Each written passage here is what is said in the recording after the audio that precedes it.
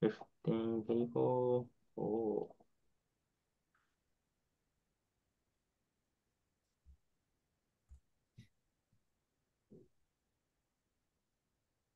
right. Give it more couple of minutes and then we'll get started. Cool. Thanks, Hazel. So for trying to be my most authentic self without fear of judgment and shame. Cool. All right. Anyone else want to share why they're here today?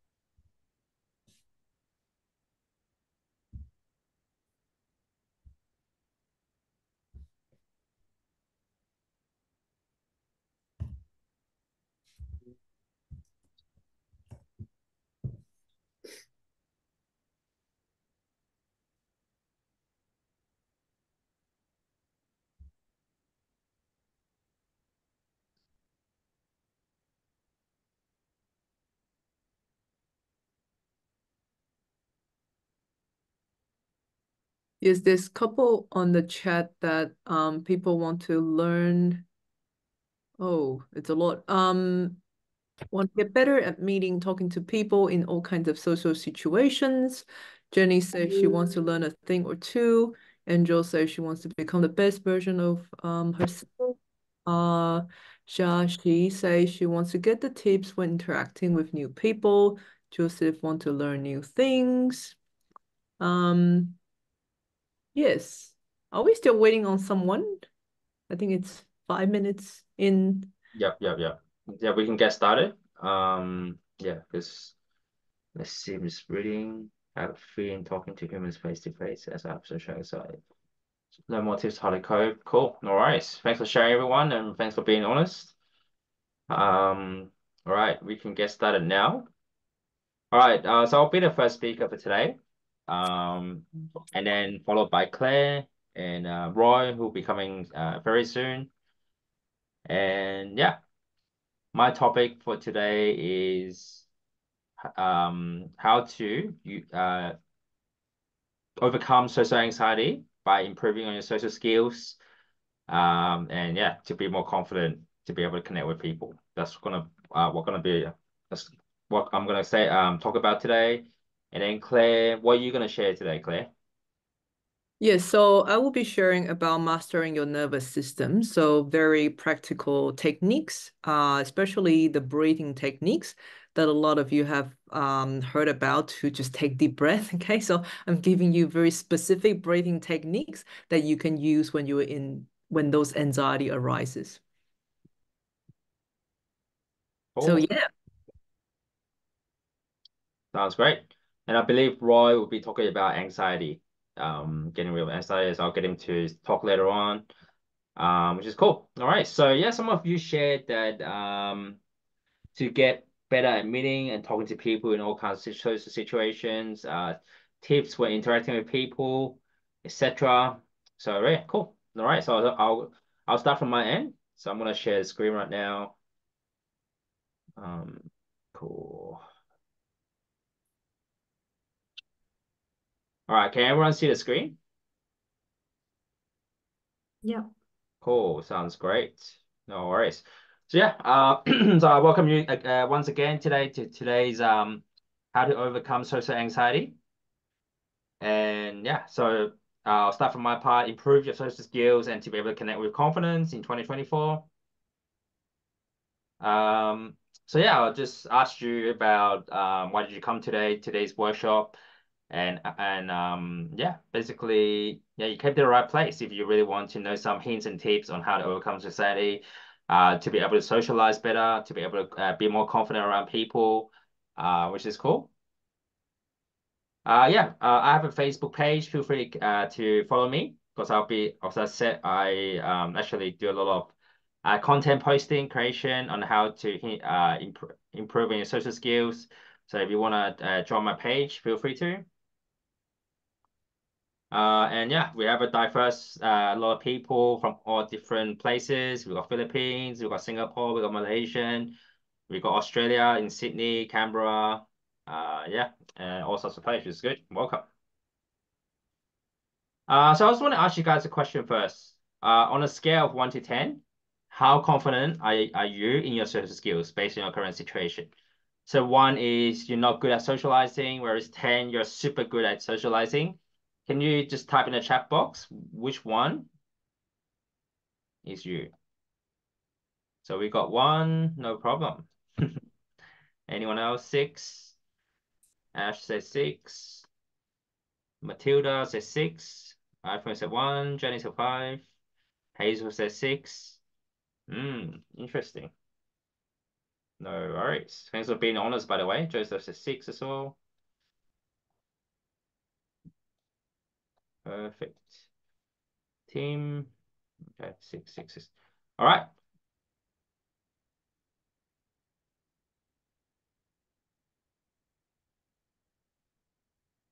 So yeah, I just want to let you know that social skills can be learned.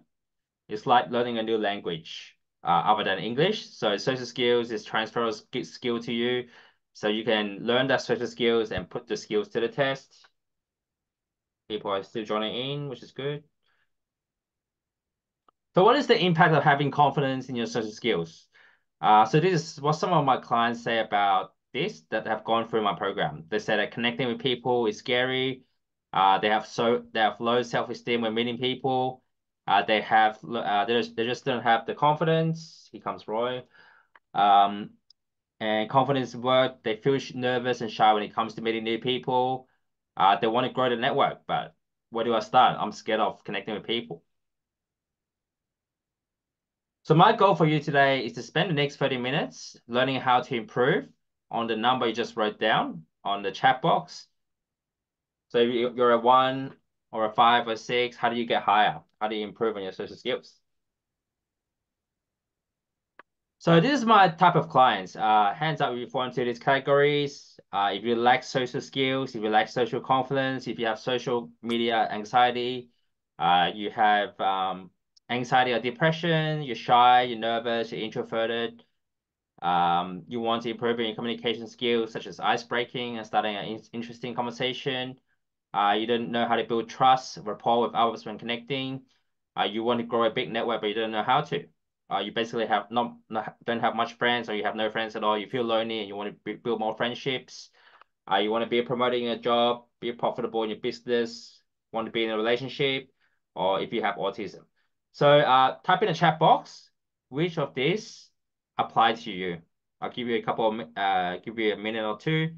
Just have a look on this list and then tell me which ones strike you the most, which ones that you want or you have.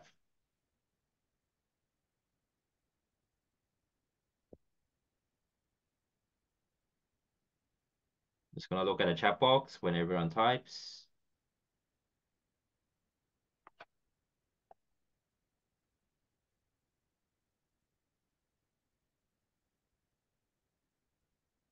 Any takers? Anyone want to share?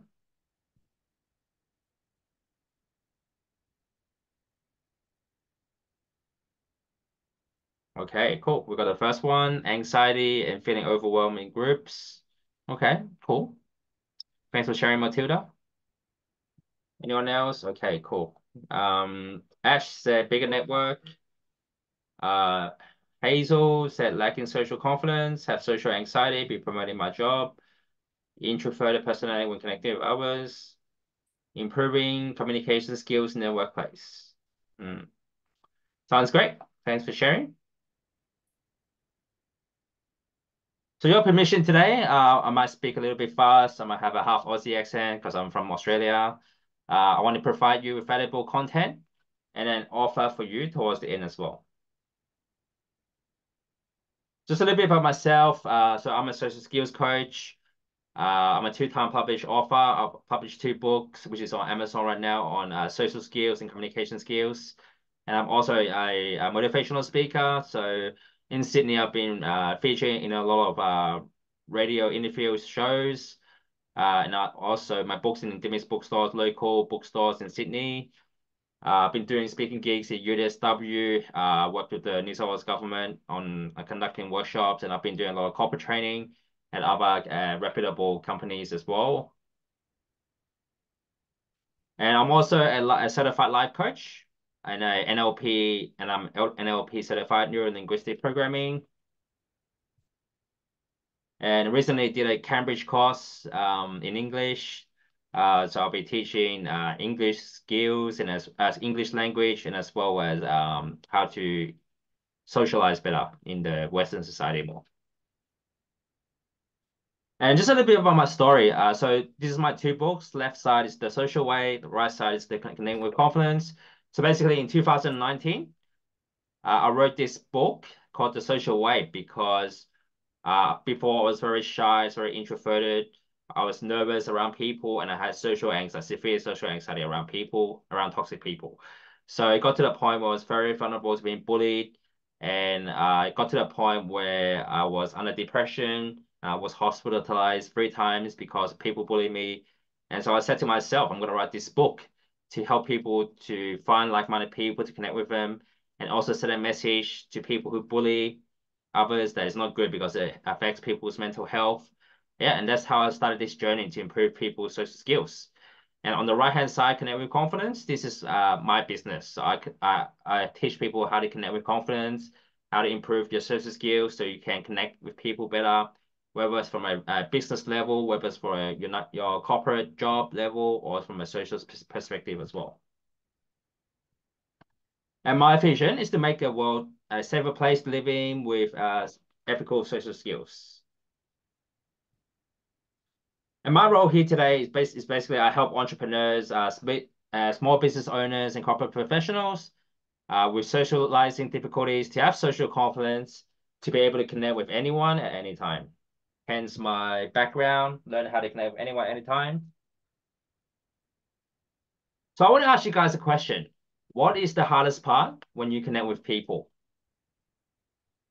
Yeah, please type in the chat box. What do you think is the hardest part for you when it comes to socializing or interacting or connecting with people?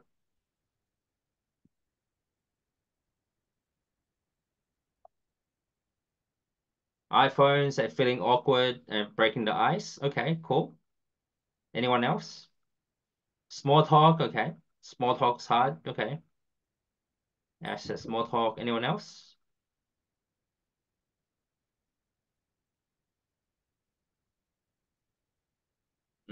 Okay.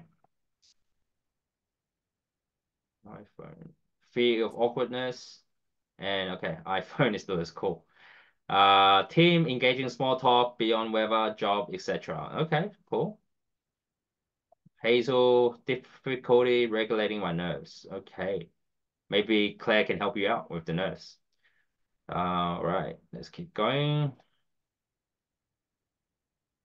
And my promise for you today is to how to go from shy, introverted, nervous, lack of confidence to be able to connect with confidence in 90 days without having to feel awkward at all.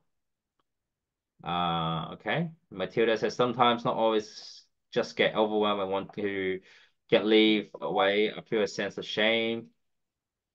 Versus our person, Judy passed strong abuse. Okay, no worries. I guess that's trauma. So it comes down to the obvious question. How do I do it? Do I want to improve my social skills for my process of trial and error, or you want to use a system to fast track you to be able to improve on your social skills, so slow and fast. So type in the chat box. You want to use the process of trial and error and hope for the best, or follow a proven system that's going to help you to get where you want to and overcome your social anxiety. Type in the chat box which one applies to you, trial and error or system. System. Okay, cool. Janie says system. System. Ash says system. Cool. No worries. So my system is basically called the Magnetic Connector Program. So I won't go through that too much today, but I do have programs that help people to improve on their social skills, be more confident, grow their network, and yeah, it makes life easier for them and be more happy. If that makes sense. System. Cool. So it's not right for everyone. If you don't want to change your life, if you don't want to improve yourself, that this is not for you. But for those that want to improve, this system is designed to help you to break through any challenges you might have when socializing with people and break the barrier of social anxiety. So I built this system to help people to go from nervous, shy, introverted, and lack of confidence to become successful networkers and also to grow a profitable network. This system is designed to give you confidence when you connect with people, a huge quality network and increase your net worth, and also gives you influential powers and fame as well. The 3 months program, won't go to on this today. So now I'm going to show you one of my past clients. So her name is Hadar Bensel. So she's one of my previous clients. So she's an English teacher by trade and also teaches English. And she came to me because she wants to be able to connect with people better, especially with adults, because she had the anxiety in herself, social anxiety when it comes to connecting with people. And I hope you can resonate with her. So I'll show this very quickly. My name is Hadar. I've been a teacher for a very long time.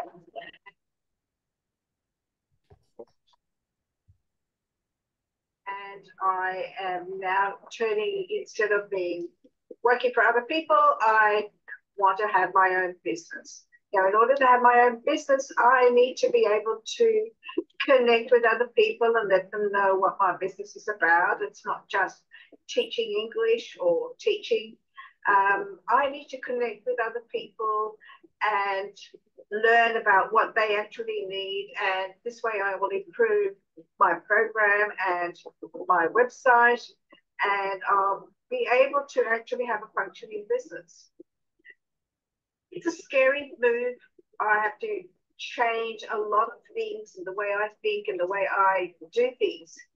And this is where I met Sam Lee, and I have done his foundation course, which has helped me a great deal, has given me a lot more confidence, a lot more ideas how to go about approaching people, how to start a conversation.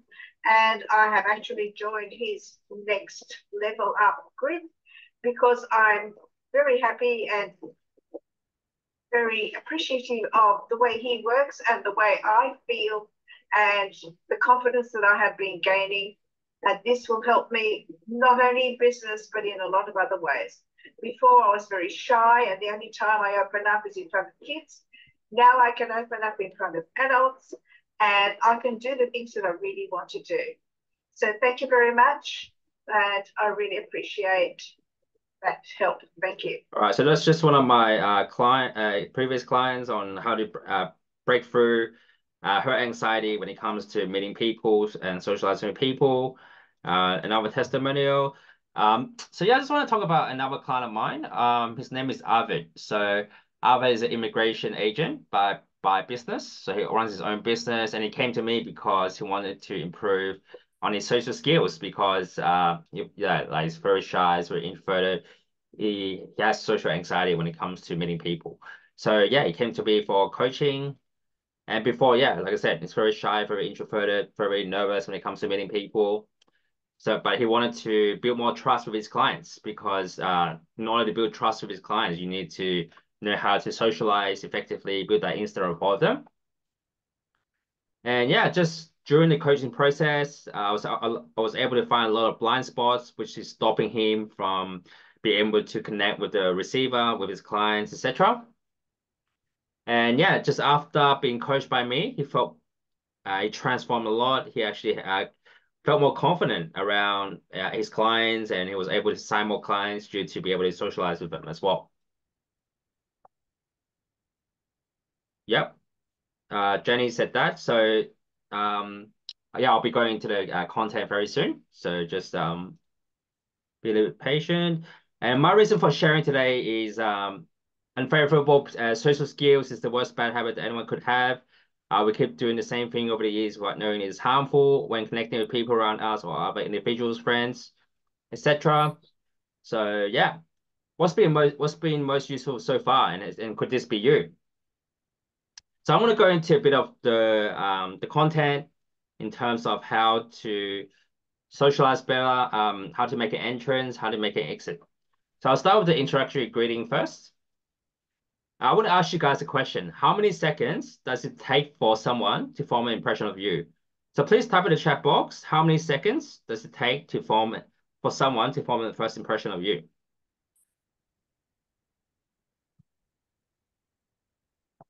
iPhone said 3, Jackie said 30 seconds, Naz said 5 seconds, Hazel said 10 seconds, Ash said 10 seconds, Tim said 3 to 5 seconds. All right. Any second, 5 seconds, Matilda 1 second. All right. I think we had a winner here today. The winner is Tim. He said 3 to 5 seconds, but yeah, I just want to let you know I didn't make this up. So backed by science,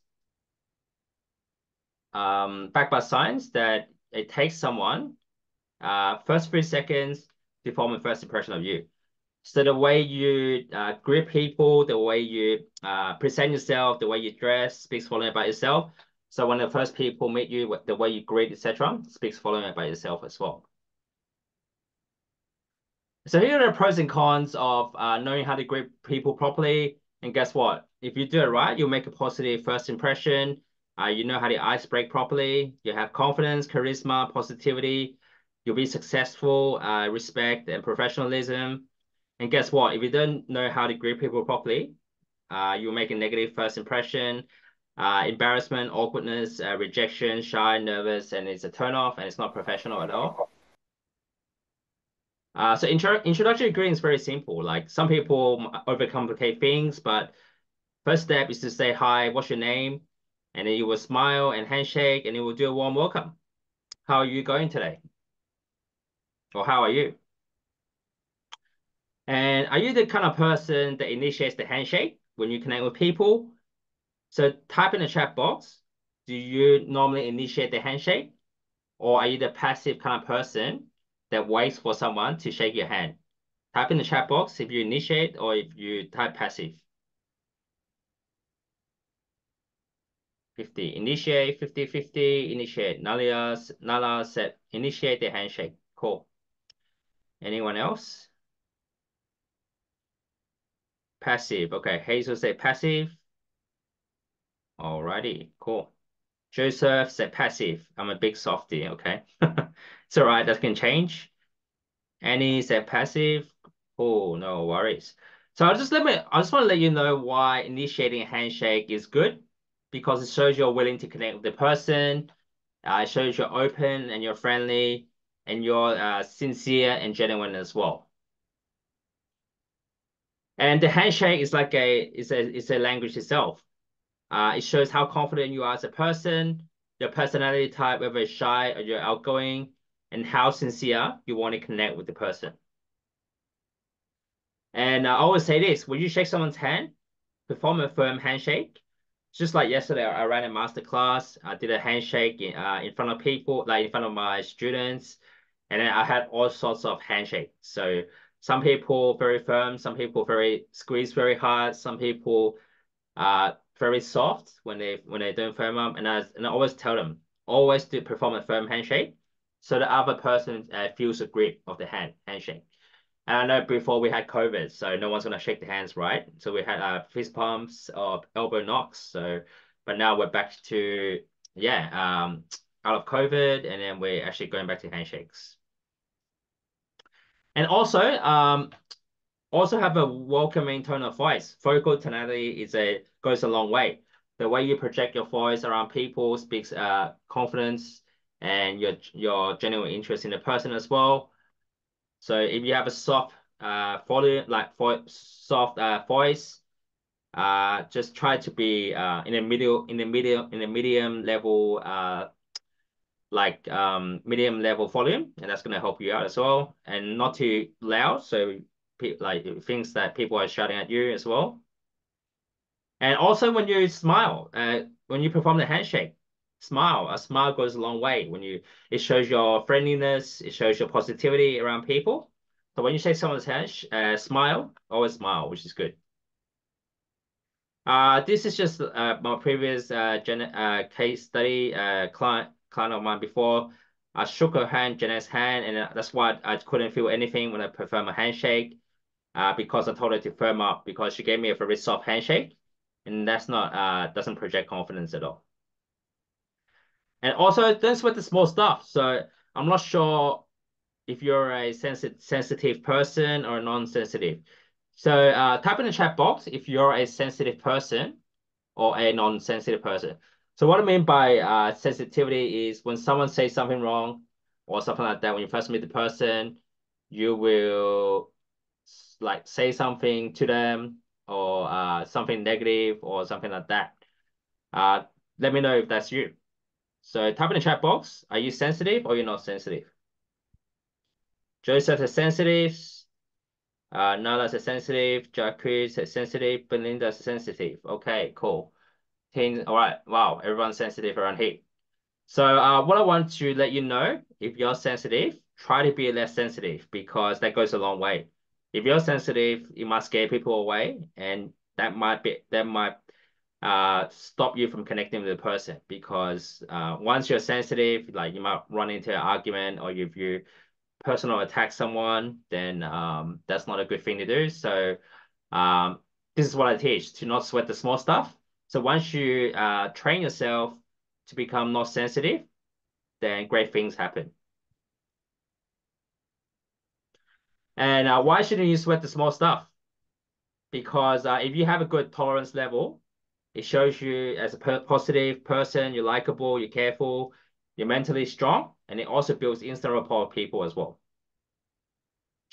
So when this is just like say example sensitivity, when people say to you, "Oh, sorry, can you stand a little bit further away as I'm claustrophobic?" That person right there is giving me the shits. Let's go straight to the point, be more specific. Sorry, I have a bit of an odor because I ran here. Sorry, I'm on the phone right now. It's getting a bit too personal. I prefer not to say. What are we doing over the weekend? A bit personal. I prefer not to say. So if you say if any other people like just out of the ordinary, just say something like that to you, the magic word to counter that is take a deep breath and say, that's okay, no worries, in a peaceful voice, and let that work its magic when you speak to people. Yeah, if you need help, I can help you out as well to be more or less sensitive around people. So let's talk about you now. So have you been making a positive first impression? Are you performing the right introductory greeting? Do you feel that you're doing everything right, or is there some mistakes that you're not noticing? Are you presenting yourself confidently, such as the handshake, your focal tonality, and the way you present yourself, such as dressing? Are you engaging correctly with people and converting into connections? And are you able to tolerate little things but not sweating the small stuff? So what kind of these mistakes have you been most guilty of, and how has this cost you? So I want you to make a decision right now. Do you want to connect using your old style, or you want to try a new style, which is to correctly connect with people with confidence, etc. So type in the chat box. You want to use the old style, or you want to use your old style. You want to try a new style, a new method. Now said new style. Cool. Sounds great. Joseph said new. Cool. No worries. Belinda, new style, new style. Jackie, correctly connect with confidence. Sounds great. And like I said before, I help people to go from shy, introverted, nervous, and lack of confidence to social confidence within 90 days without having to feel awkward at all. And the next topic is the most important topic. How to converse comfortably and confidently. I can guarantee you most of my clients that I've been coaching, they struggle with conversation skills, like what to say, not to say, how to go from ice breaking to small talk, and how to go from small talk to long talk. So some people can just able to small talk only, but they're not able to keep the conversation rolling. So it makes it interesting and to be able to build instant rapport with people that you meet suddenly. So here are the pros and cons of conversations. Guess what? If you do it right, you'll project confidence, you'll be interesting, it makes you relate to the receiver. Lots of things to talk about. Go past the superficial. Hi, how are you? Make a great impression. You can find common grounds. You can also connect at a deeper level. And guess what? If you don't do conversation properly, you'll be embarrassing, you'll be awkward, you'll be nervous, you can't relate to the receiver. There's nothing to talk about. Bad impressions, unable to find common grounds, and the receiver walks away from you. And that's the last thing you want. So I want to ask you guys a question. Type in a chat box. Are you like are you good in conversations or are you bad? Type in the chat box, good or bad. Okay, JQ said bad. Okay, cool. Half and half. Naz said half and half. All right, cool. No worries. Anyone else? Belinda said bad. Okay, cool. Tim said 50-50 too. Okay, so it can be good and bad. No dramas. I always like this topic. Conversation about the weather is the last refuge of the imaginative. So what does this mean to you? Would this mean that if you talk about the weather, it's boring, it doesn't get the conversation rolling? That's what it means basically. And here are some taboo topics. So what I mean by this, when you first talk to someone, like converse with someone, it's always not to it's best practices not to go into these topics, such as religion, sex, politics, money, victim narratives, personal tragedies, and medical issues. So if you go into any of these topics, it like people might be sensitive. Like some of you said already you're sensitive. So if you go into any of these topics, it might trigger them as well to start arguments or anything like that. And that's the last thing you want if you want to connect with people. And I always say this, keep the topics of conversation general without being personal or offensive, especially when you first meet the person. So yeah, generalize your topics and don't go into taboo topics. That's my advice to you. Here are some open-ended questions. Feel free to write it down. Open-ended versus closed-ended questions. If you've been saying these close-ended questions, so close-ended questions basically means yes or no questions. So if you've been saying, how's the weather today? It's all right. How old are you? I prefer not to say. How's your mood today? Good or bad? And then are you single? No one's gonna say that, right? It's because that's very embarrassing, right? And here are some open-ended questions. The purpose of open-ended questions allows the people to answer the question and then leads the conversation even further. Like I have to make the lunch. You make a lunch? We have to. I have to. Okay. Let me mute you first. Whoops. Mute. Okay, cool. Yeah. So here are some questions that you can say, like, what are you doing over the weekend? What sports do you like doing? What hobbies do you like? What do you do for work? Any holiday plans coming up? So if you ask some open-ended questions, that's going to spark interest, and that's how you can find common grounds as well. And I want to ask you guys a question. Would you prefer to ask open-ended questions or closed-ended questions? Type in the chat box if you prefer open or closed. Open-ended, no. Ash open. Okay, sounds good. No dramas. Naz said open. Yep. Everyone's on the right track. Cool. And why common interests? So the secret to having good conversations is actually to find common grounds, common interests, mutual interests, commonalities, etc. Why? Because it builds intimacy and instant rapport. People will want to be more enthusiastic and interested to talk to you. That's more excitement and wow factor, more smile from the receiver and an enjoyable experience. People will be excited and start to converse into the depth on the common interests that you might have together. And it also has alignment. And feel free to write this down. In order to find common interests, here are some questions that you can say to people when you first connect with them. So what do you like to do normally? What do you do outside of work? What are your hobbies? What do you do over the weekend?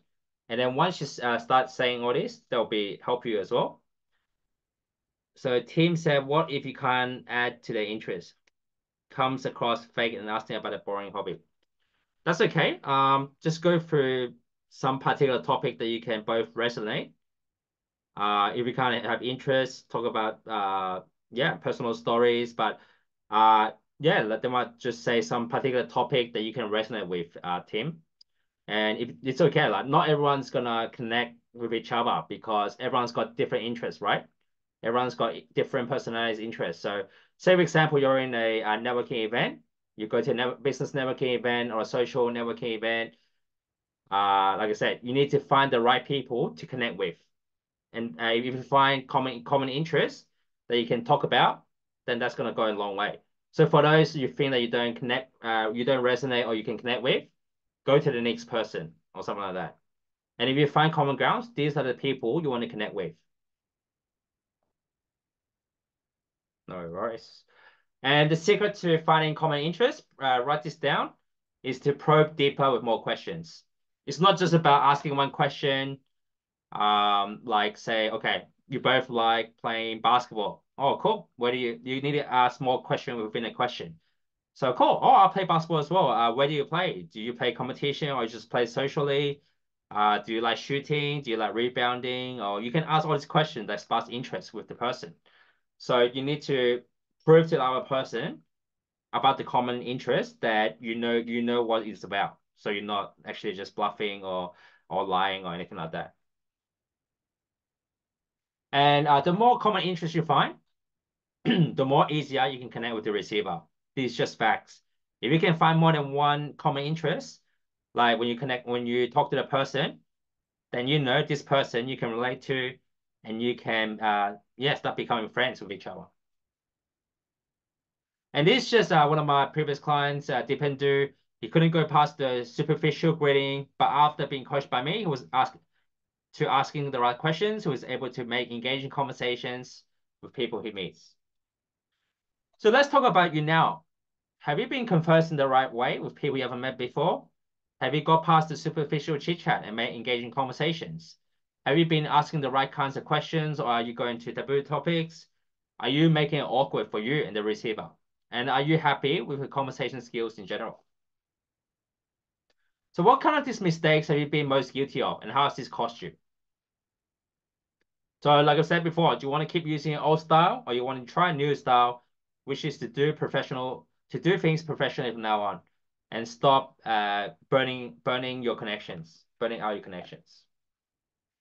like I said before, I help people to go from shy, introverted, nervous, and lack of confidence to be able to connect with confidence in 90 days without having to feel awkward at all. So I believe that when you connect with someone, it starts with making an entrance all the way to making an exit. So in between that, you need to know how to make a good first impression. You need to promote open gestures in your body language. You need to have a good attitude and mindset. Using social media, building rapport online is key as well. We live in this digital age, and in order to grow your network, you need to have like say Facebook, LinkedIn, or Instagram, or anything like that to grow your network online as well. And conversing comfortably, conversation skills is important. Having a good sense of humor goes a long way as well, and also establishing boundaries and bottom lines. So here are the pros and cons of connecting. If you do it right, you make that first impression count.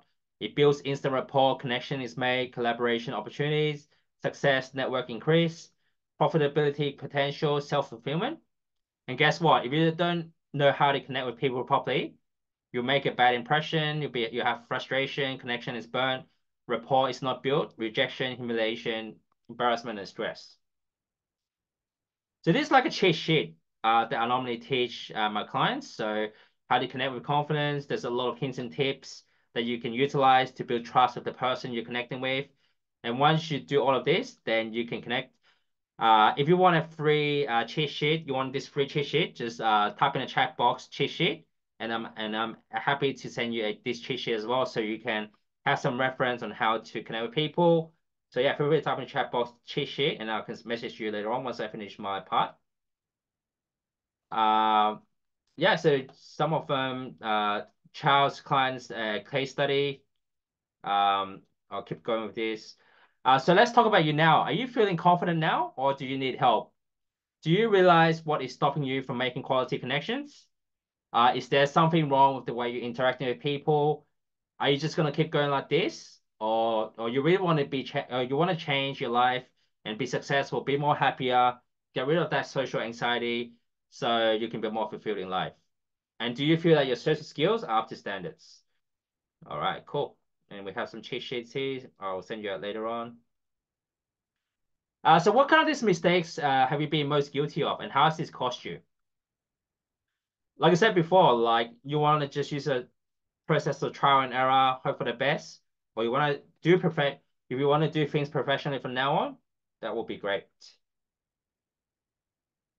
So I want to draw a line in the sand for you. For those people that want to jump over the sand, I can help you. But for those that don't jump over the sand, you're just gonna be like the same. You're not gonna change. You're gonna feel miserable. But if you really want to you really want to get out of your comfort zone to get rid of that, overcome social anxiety, I can definitely help you. And I don't know why you showed up today. It could be you just don't know how to connect with people and it's making you frustrated. You want to improve on your social skills and confidence when interacting with people that matter to you, or you're just naturally shy, nervous, and lack confidence when it comes to meeting people. And lesson one, now you know that when you start a conversation with others, that you shouldn't go into taboo topics that are sensitive towards others, and learn how to engage better with the receiver by asking interesting and open-ended questions, and as well as finding common grounds. Lesson two, when you make an entrance to connect with the receiver, don't make a bad impression by being nervous, shy, antisocial. Instead, connect with confidence by making a great first impression, such as dress, talk, greet, and engage professionally. And the last lesson is that there are skills to master in connecting with others. Just don't just wing it and hope for the best to improve. Know your blind spots, follow a proven system so you can convert and increase your chances to make connections that can last a lifetime and increase your network as well. And it also comes down to the obvious question: how do I do it? And I want to ask you guys a question. Process of trial and error, or you want to follow a proven system that's going to help you out? So what a system actually means, it says when you've got a system, your results are much quicker. It means that it saves you substantial time, energy, and money. And I've got programs that I'm not going to go into today. And like I said earlier, if you fall into any of these categories, such as lacking social skills, have social anxiety, depression, you qualify for me to help you out as well. And yeah, for those that want to seriously transform themselves to take action and not just talk, because you will never grow if you don't take action at all. So magnetic connector system. Yeah, I'm not going to go through that today. And yeah, just recap. This is my programs.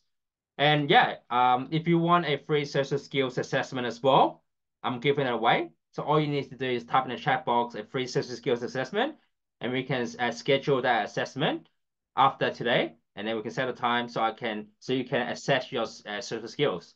If you want this, I'm giving it only to 5 people today. Type in the chat box if you want a free social skills assessment to see where your social skills is at, and that's how I can help you out to improve your social skills further. Yeah, this is my part. I hope you got something out of today. Any questions? Feel free to type in the chat box now. Here's the Q&A section for me. Yep. If you don't have any, then I'll introduce the next speaker. Okay. Naz said assessment. Venus said assessment. Okay, cool. Social skills assessment. No worries. So I'll be messaging you privately after this, and then we can schedule that. All right. Thanks for listening to my presentation. I hope you got something out of this. And I want to bring the next speaker out today. Her name is Claire Wu, and she'll be talking. She'll be talking right now. So I'm going to pass the stage to Claire. Claire, do you need to use slides? Yes, please. Yes, host. Yes, host. Thank you. All right. The stage is yours, Claire. Thank you, Sam. That was great. I learned a few things. Do not go into taboo topic, which sometimes I accidentally got into. But I'm going to quickly share my screen and then making sure that everyone can see here. Right. Okay. So today, I am going to talk about mastering your nervous system. My name is Claire Wu. I am the CEO founder from Breathe into Peace. So I'm a registered therapist and business development expert. I have 15 years in the health and wellness space, and I help people manage their anxiety through functional jewelry, nervous system workshops, and programs. And these are the companies that I've worked with. I've worked with individuals and I've worked with hospitals as well. So the main thing is, I like to just ask you, what do you really want to take away from the session? I understand that Sam is mostly talking about skills, but when it comes to like how your body feels when you're in the social situations, what would you want to feel? If you can type it in the chat, that'll be great. Just how to see how you want to feel. You can feel more confident, you can feel more calm, or feel more grounded, can be anything.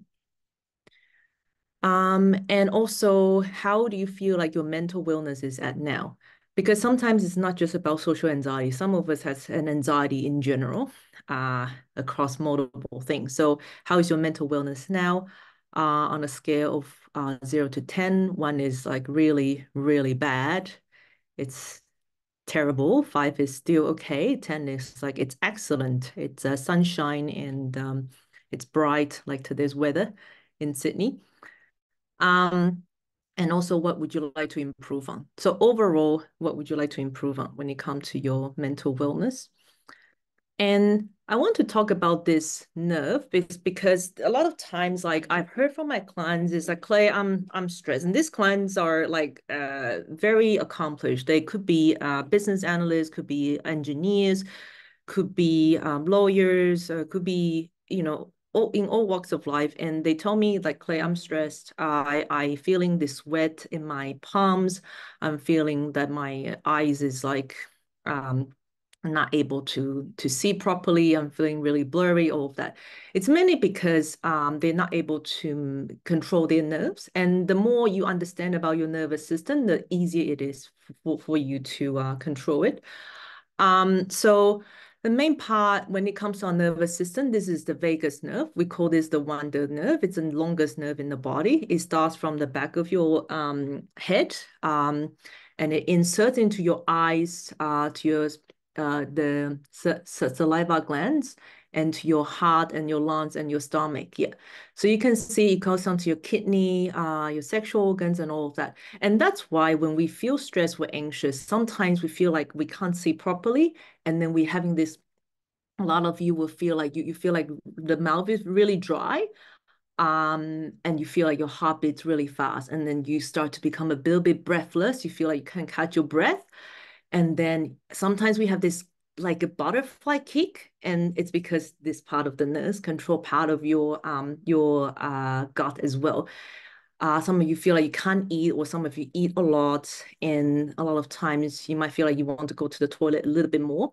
So it's all related. It's really important to understand this nerve. The more you understand, the more you're like, oh, okay, these symptoms are part of the symptoms of feeling anxiety. And then we can find ways to regulate this nerve and to help us to be more connected.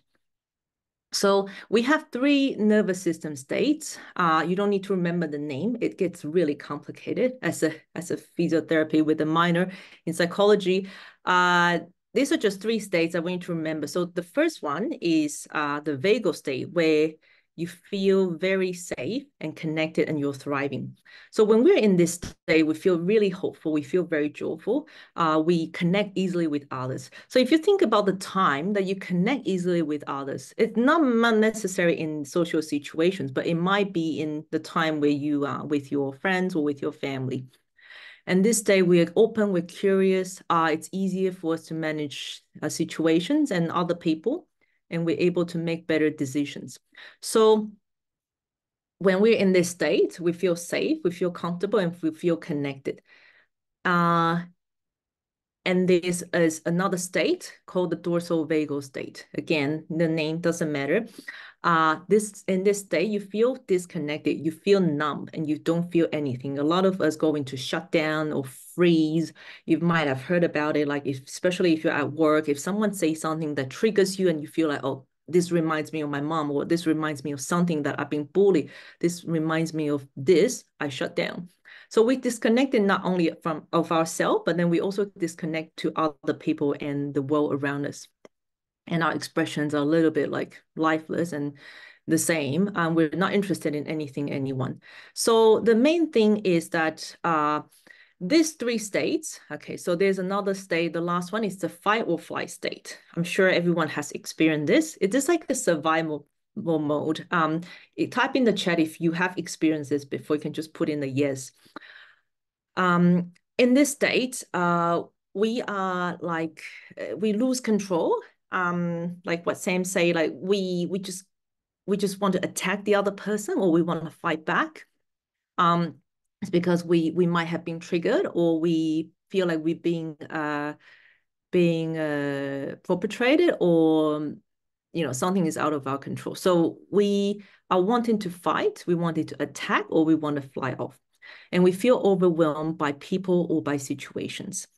And sometimes our thoughts can be really dark. We could have a lot of anger, have a lot of fear, have a lot of aggressiveness, and we can't really think clearly. So we move between these three states. That's part of being human, is that we move between these three states. And the key is to continuously to understand which state that you're at, and you want to move closer to the ventral vagal state. Okay? So I know I love anatomy, but I don't want to bore you with all the parts when it comes to the brain and the heart. But I just want you to remember this thing is called vagal brake. Okay, this vagal brake connects your brain to your heart. So this brake is responsible to speeding up or slowing down your heart rate due to the needs around the situations.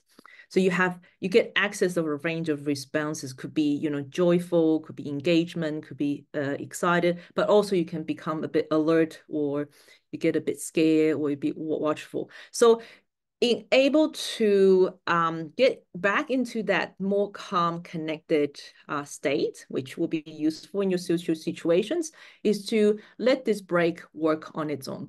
So this brake naturally works.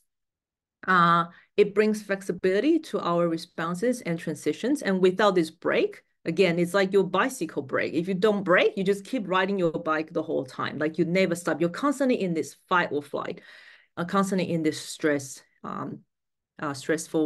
feelings, constantly in the anger, constantly in the states that it's really exhausting, very tiring.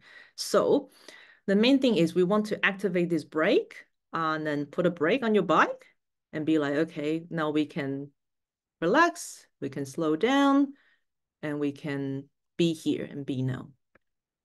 Okay, so the flexible nervous system is making sure that you're not going to be calm all the time. I don't want you to be calm or be peaceful all the time, because that means you're basically dead.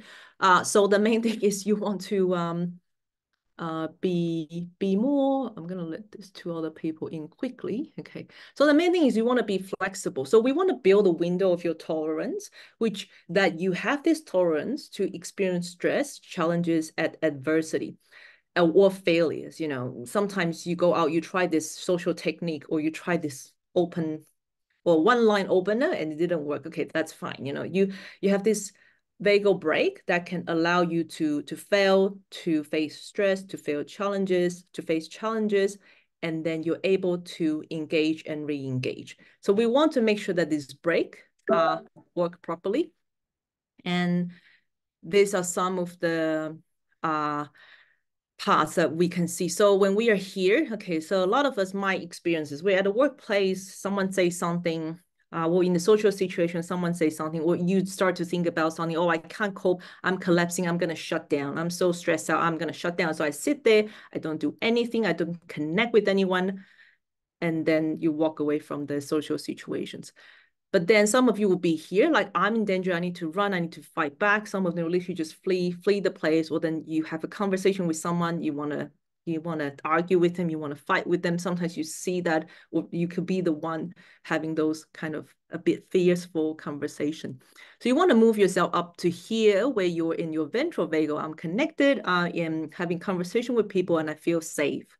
I feel okay in these situations. So I just want to ask, before we start any of the breathing exercise, have any of you tried breathing exercise? Raise your hand if you have. Raise your hand. I'm sure a lot of you heard about taking a deep breath. Okay. Anyone want to share how they take their deep breath? Okay, we have a couple more people take the deep breath. Do you find breathing exercise help for you? Yes or no? You can type in the chat, yes or no. You could be really honest because it's a bit vague, right? Take a breath. Okay. So yes, so breathing exercise. Thank you very much for responding. So yes, a lot of us try breathing exercise. It's being taught again and again. It's used in the hospitals, but it's also used everywhere on the day to day. It's used a lot in meditation and yoga. But the main thing is there's so many breathing. There's so many breathing techniques. There's 100 plus of them. So breathing, as we see from our vagus nerve, one of the branches that it has the most innervation is in your lungs. So it has a lot in the lungs. So with breathing, it can actually turn on or turn down this vagus nerve. So you can turn up your emotions or you can turn down. Okay, just be mindful of that. So breathing is not always for calming the nervous system. So there is 100 plus techniques. Is using a few techniques that's going to help you down regulate your nervous system. Okay, because I've got clients that told me, I've tried breath work, this Wim Hof, I'm like breathing, and then in the end, I feel like my panic get worse. Okay, because he's using the Wim Hof breath work that's helping you to give you energy. Okay, so you want to use the right breath work for the type of situation you're in. So here, I'm giving you these two breathing techniques, and I want you to practice with me here. This will help you to calm down before you go into a social situations, okay? So first, the B breathing.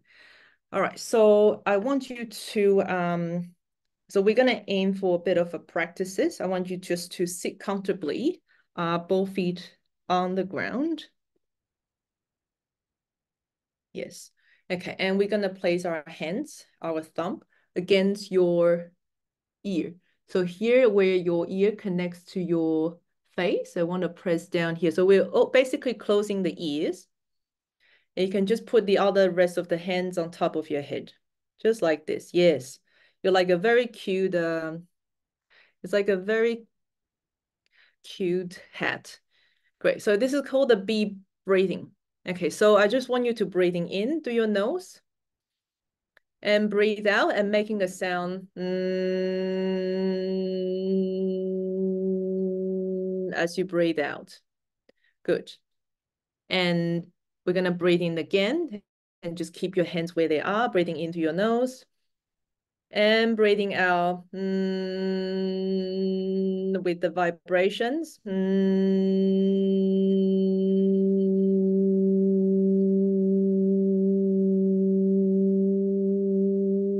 And again, breathing in through your nose and just keep your hands where they're at and breathing out. As you make the sound, you can feel the vibration through your head, through your throat, and just keep your mouth closed. Very good. We're going to repeat for 5 more times. Yeah, so breathing into your nose and breathing out.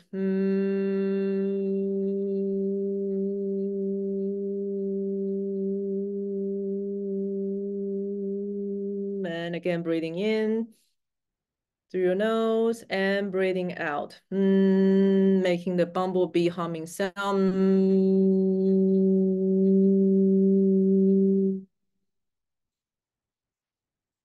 3 more time, breathing in through your nose and breathing out. 2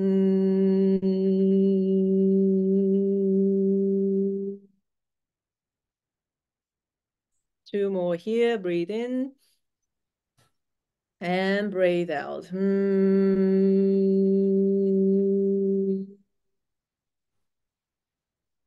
Last one here, breathing in and breathing out.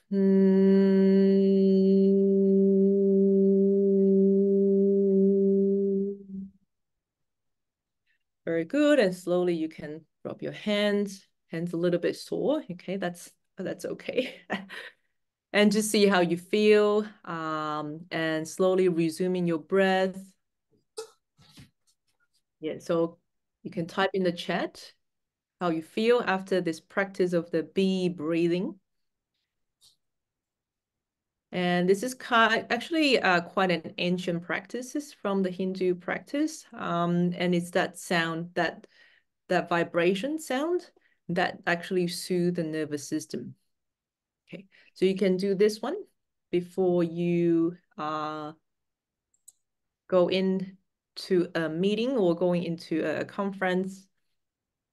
You probably have to find a quiet place to do it. And the second one, I'm actually feeling so zen now, so it's a bit weird, but I feel like my public speaking nerve has gone, so it's a bit odd. And the second one is straw breathing. So this is my most favorable breathing because you cannot really tell if someone is doing straw breathing. So straw breathing, it's fairly straightforward. So we're breathing in through the nose for 4 seconds, and then we breathe out through the mouth like we are blowing into the straw.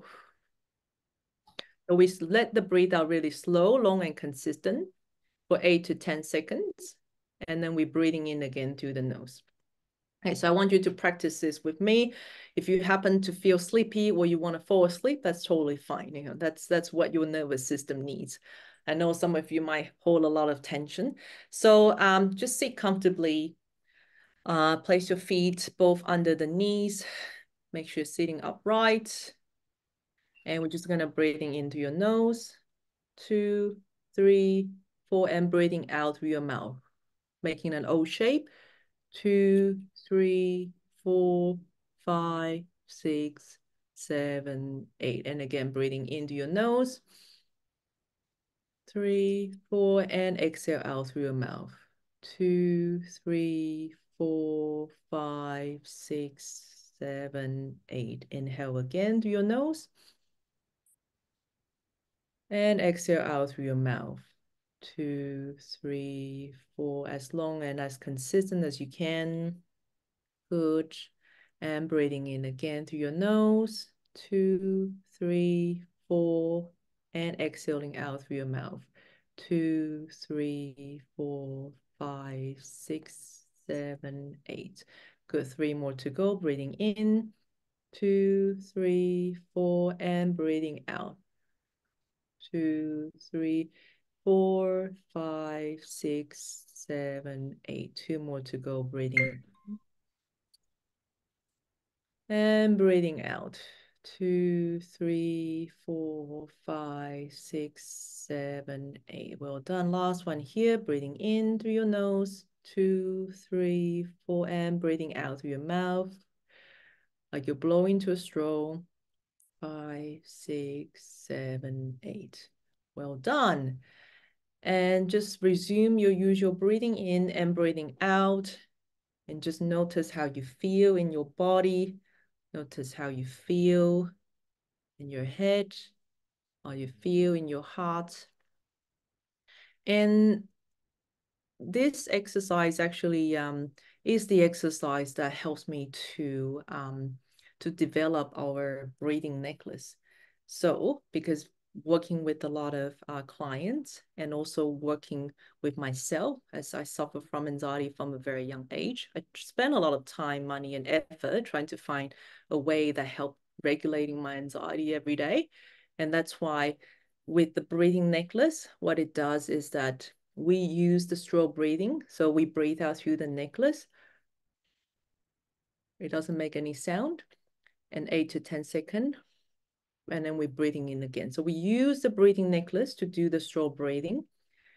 And that could help us regulate discreetly and elegantly. And because I'm wearing this, so whenever I feel anxious, I can grab this and just working on my breathing. But again, this is not only applying to social situations. Anytime you get triggered, you get stressed, you get anxious, it could be anything. Everyone's trigger is different. Is to, learning to come back to your more grounded state with the breathing exercise that you can do. Okay, so type in the chat. Let me know how you feel now. Do you feel more calm? You feel sleepy? You feel, I hope no one's energized after all this breathing. That would be a different deep breathing type of breathwork techniques. You could be feeling a bit tired. That's all normal. And just, you know, accept how you're feeling now. So yeah, so what we do is that we not only have our breathing necklace, we also have our journal that is 190 pages of prompts that ask you a lot of questions, helping you with how your worries, your gratitude, your triggers, your thoughts, your activities that you can do. So it helps you make you stay on the right track for your mental wellness. We also have our conversation cards, which will help you build meaningful connections. So we have around 100 cards. We've recently sold 1,000 plus products with over 4.8 satisfactions in our reviews. So yeah, we're very grateful. I come up with this conversation card because I had the challenges in dating. I'm finding the conversation very boring, and that's how I come up with the conversation card. So I want to make it more fun and enjoyable. So feel free to check out some of the products, and you can scan the QR code there. That would take you to our website, and use the self-love 10 for our discount code, and we ship worldwide. I'll also be dropping my link onto the chat, and if you want to further to learn any of the nervous system techniques and breathwork techniques, feel free to book in a free call to have a chat. All right. Thank you so much. I'm now going to hand over. I'm right on time. Perfect. I'm going to hand over to my dear friend, Roy, to talk more about anxiety. Wonderful. Thank you so much, Claire. I learned quite a few things, breathing and slow breathing, which are both new concepts to me. Sam, can you give me permissions to share my screen, please?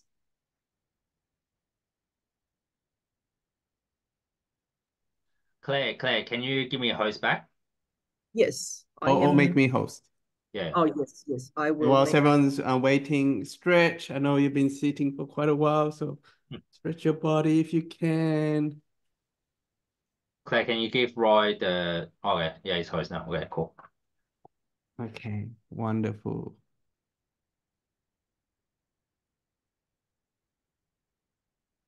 Okay, can everyone see my screen? Thumbs up, yes? Great. So today I'll be talking about releasing stress and enhancing resilience.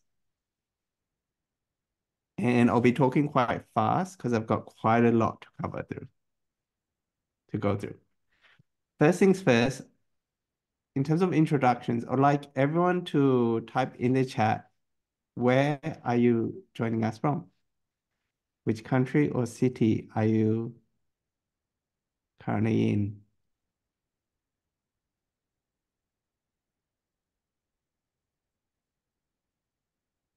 Sydney, Singapore, Canberra, Sydney, Brisbane. Wonderful. And I'll share a bit about my background and why I do what I do. So first of all, my mom was from Singapore and my dad was from Hong Kong. And I was born in Australia in a small country town called Cooma, population of 8,000. Whoever's from Canberra knows where Cooma is. And my mom loves to make this joke. The best thing about having all her kids born in Cooma Hospital is that she didn't have to worry about a baby mix-up at the hospital because there were no other Asian babies within a 100-kilometer radius. If I were to level with you though, growing up in Cooma was very tough for me. So other than my brother and my sister, we were the only Chinese kids at school. And as a result of this, I experienced a lot of bullying and teasing. Kids I didn't know would come up to me and pull their eyes back and call me Ching Chong Chinaman. I had a bully who would beat me up and pull my pants down. But the worst thing he'll do, he'll tell other kids not to be my friend. And as a result of this, I spent a lot of my lunch breaks and recess sitting by myself, feeling isolated, feeling anxious, feeling like I didn't belong, and really seeing myself as the ugly duckling. My biggest breakthrough came when my mom sent me to Singapore to study for 1 year and 3 years in Hong Kong.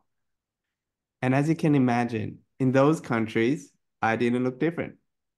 All the other kids had black hair, brown eyes, Asian, though I was still different because I was from Australia. And that was a cool difference. Other kids would want to befriend me to improve their English. But I found that the friends who became my lifelong friends didn't like me because of where I was from. They liked me for who I am. And as a result of this, I became very confident, very talkative. When I came back to Australia, I was able to stand up to the bullies, which meant that I got into a lot of fights in high school. And there'll be times where I felt bruised and sore and hurt, and I felt like I lost a fight. But what was interesting was all these other kids would come and congratulate me because they hated the bully too. And what was more important was I learned how to make friends. And since then, I've created a happy and balanced life for myself. I have a loving wife of more than 10 years, a beautiful 7-year-old daughter. I have 5 investment properties. I had a very successful corporate career, which I've since left behind to pursue coaching as my mission. And there's one question which drives me. And that question is, what if? What if I wasn't able to break out of my old self to become who I am today? What if I was stuck being the boy who lacked confidence, who didn't feel good enough, who didn't feel like he belonged? And when I think of that boy, I think of another classmate of mine in Hong Kong. And he also didn't have any friends. Other kids would jump out of the way to avoid him because he had bad dandruff. And because I knew what it was like to have no friends, I made an effort to befriend him. So when other kids didn't want him as part of a class project or ask him to join mine, when he went to a different class or look for him during recess to give him a game of chess. And when I came back to Australia, I would message him on ICQ, which is the very old version of Messenger. Unfortunately, I lost contact with him. And a few years later, I found out from friends that he passed away from suicide.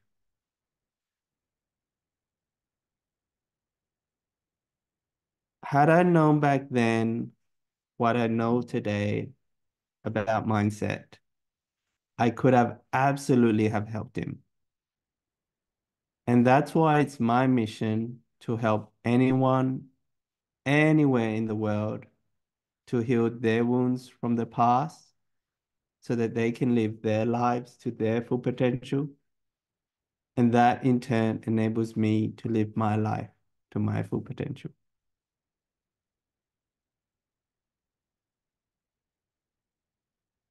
If you know anyone who needs help, in Australia, we have wonderful services to support people in need in a crisis. There's Lifeline, there's Beyond Blue, there's Men's Line Australia, there's Suicide Callback, there's Kids Helpline, there's Headspace, there's Blue Knot for complex PTSD, and there's Cure Life for those of different sexual orientations. In Singapore, there's SOS, Samaritans of Singapore. There's the Institute of Mental Health. There's the Singapore Association for Mental Health. There's Touch Community Service, and there's the Bram Center.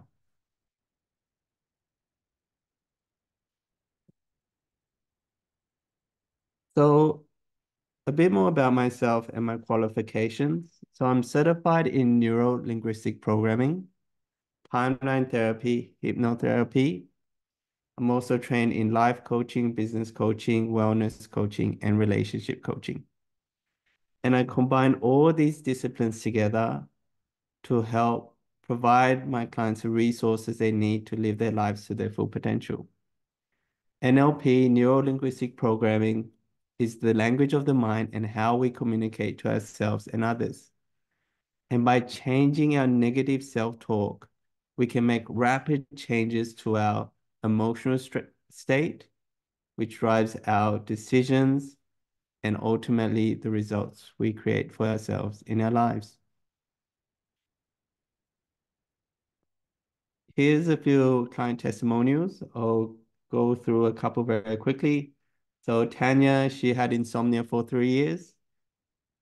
After I helped her to release a lot of anger and sadness from childhood trauma, she had no trouble sleeping after that. She no longer needed to take sleeping medication, and she works as a night shift nurse.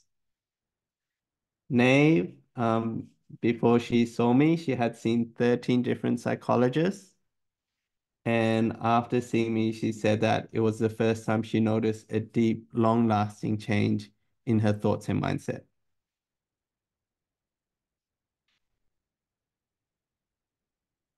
And so I'm going to start by talking about emotional triggers. A problem well defined is a problem half solved. And I'd like to start by sharing a story. So many years ago, more than 10 years ago, I was still dating my wife-to-be. So she was my girlfriend at the time. And I had this, and we were at Bicentennial Park in Sydney, and I had this spontaneous idea to rent a tandem bike, a bicycle with 2 seats. I got on in the front and my wife-to-be at the back. And the first thing we did was we went down this steep hill. And as we were going down this steep hill, I was trying to decide, should I turn left or should I turn right? Should I turn left or right, left or right, left or right? I crashed straight into the pole. And back then I had this critical voice in my mind, which would question every decision that I make, whether to go left, whether to go right, even something as simple as getting a television installed on the wall of one of my investment properties. I'll spend the whole day just kicking myself in the head because I'll think the TV is too high. And it wasn't until I had my own coach question my thought patterns did I realize that this critical voice didn't belong to me. It belonged to my mom. And by understanding the root cause of this critical voice, was I able to let it go? How many of you have heard of Bruce Lee? Bruce Lee was a very famous martial artist.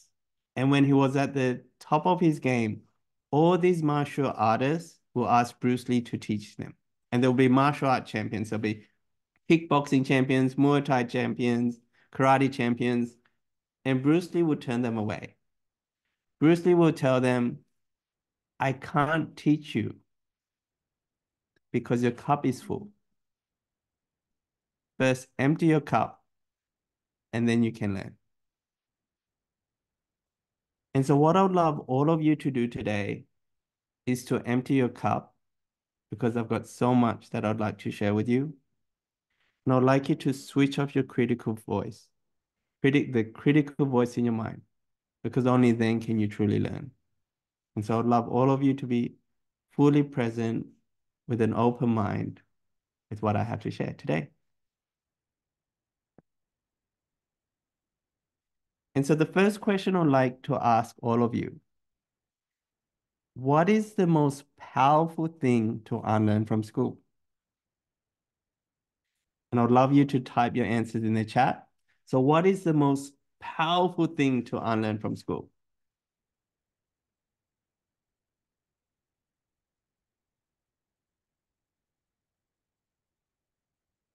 I can see Claire thinking hard. Feel free to type in your answer. What did you learn at school which you could really do without? Like it has no, does not help at all in life. What is the most powerful thing to unlearn from school?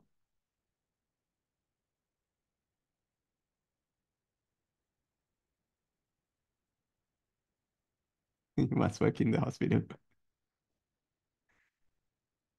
Failing equals bad. Wonderful. You've got it, Joseph. Failing is bad. So you think of the school grading system. 50% is a pass, 100% is perfect. But in real life, that is not always possible. If you were to talk to 20 strangers and one or two of them became your friends, that's a success. If you applied for 20 jobs and you only got one job offer, that's still a success. If you were in business and you spoke to 20 prospects and only one or two signed up for your services, that is still a success. And so one of the most powerful things to unlearn from school is that making mistakes is a bad thing. Failing is a bad thing. There's no failure, there's only feedback. And if you're not making mistakes, you're not learning, you're not pushing yourself outside of your comfort zone, you're robbing yourself the opportunity to truly learn and to grow. And yes, high marks doesn't necessarily lead to a better life. What I can tell you though is true growth can help you gain a better life. And what's really important is learning to treat yourself like a business, to learn to promote yourself like a business, to invest in yourself like a business, and to take calculated risks like a business. And that will absolutely help you to gain a better life.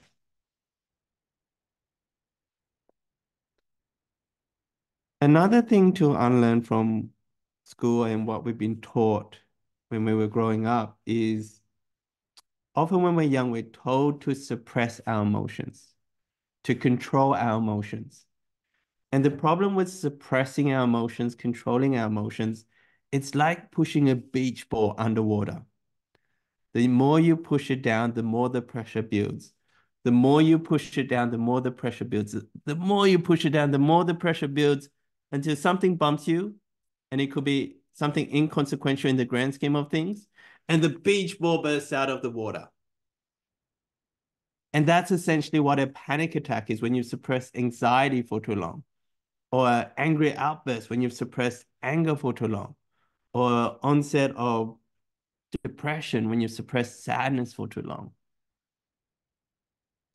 And the problem with suppressing and controlling these emotions, you're not just trapping yourself, and it doesn't just wreak havoc on your mental health, it also impacts your physical health. And so a healthier approach is to learn to release these emotions and be free. And then you can be yourself. And so I'd like you to ask yourself some self-reflective questions. And so you can either type your answers in the chat or write them down on a piece of paper. A problem well defined is a problem half solved. So if you spend the time really focusing on understanding the problem, it can help you to understand the solution. So the first question I'd like you to ask yourself is, what triggers you? What triggers you emotionally? What are the negative thought patterns around this? What are the negative thought patterns underneath the surface, which leads to these emotional triggers? How does your body physically tell you that you are being triggered, that you are triggered? What are your anxious actions? And what are the negative outcomes due to your anxious actions? And so I'll share a personal story of mine. So back in the day, I used to work as a business consultant for very large financial institutions. And there was one time when I was presenting to the chief marketing officer.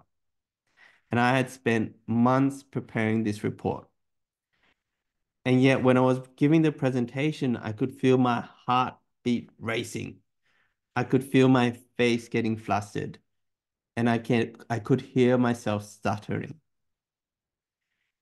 And when I think back on that time, I had this negative thought pattern that I wasn't good enough. Who was I to be presenting to the chief marketing officer of this 8,000 plus company, 8,000 plus employee company? And my anxious actions was eating chocolate, eating unhealthily, eating comfort food.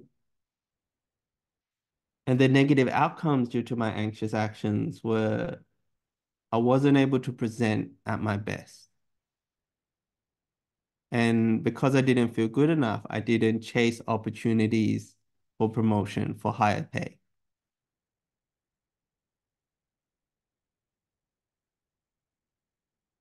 And so I'd love to hear your thoughts around and really get you to self-reflect. What is it that triggers you? What are your negative thought patterns around this? How does your body physically tell you that you're triggered?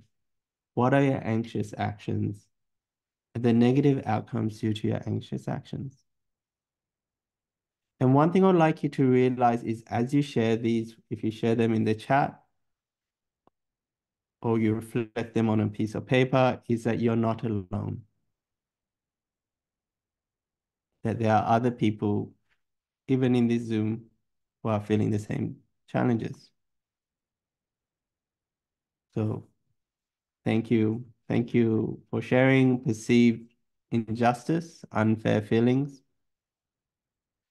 can't focus at the present situation when you're feeling anxious.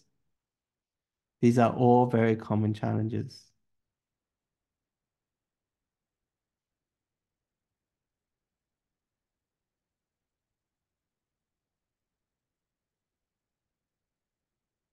And now I would like all of you to pay attention to the next question. So I'd like you to imagine a young child coming to you with similar problems, with similar challenges. What would you tell them? Imagine a young child coming to you with the same problems that you've just described. What would you tell them?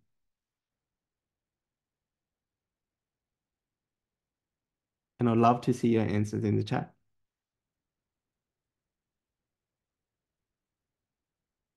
What would you tell a child if they perceived injustice, if they felt unfair, that things were unfair?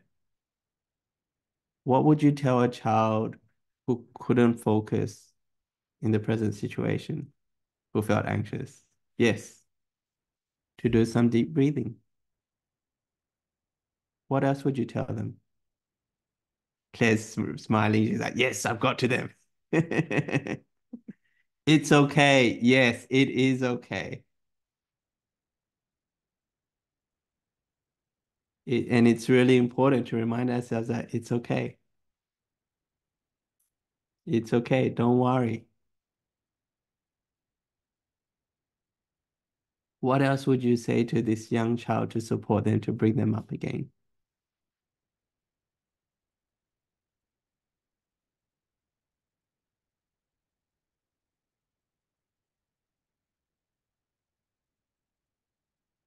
Love it, Nala. Listen to her, agree with her, and give her a big hug.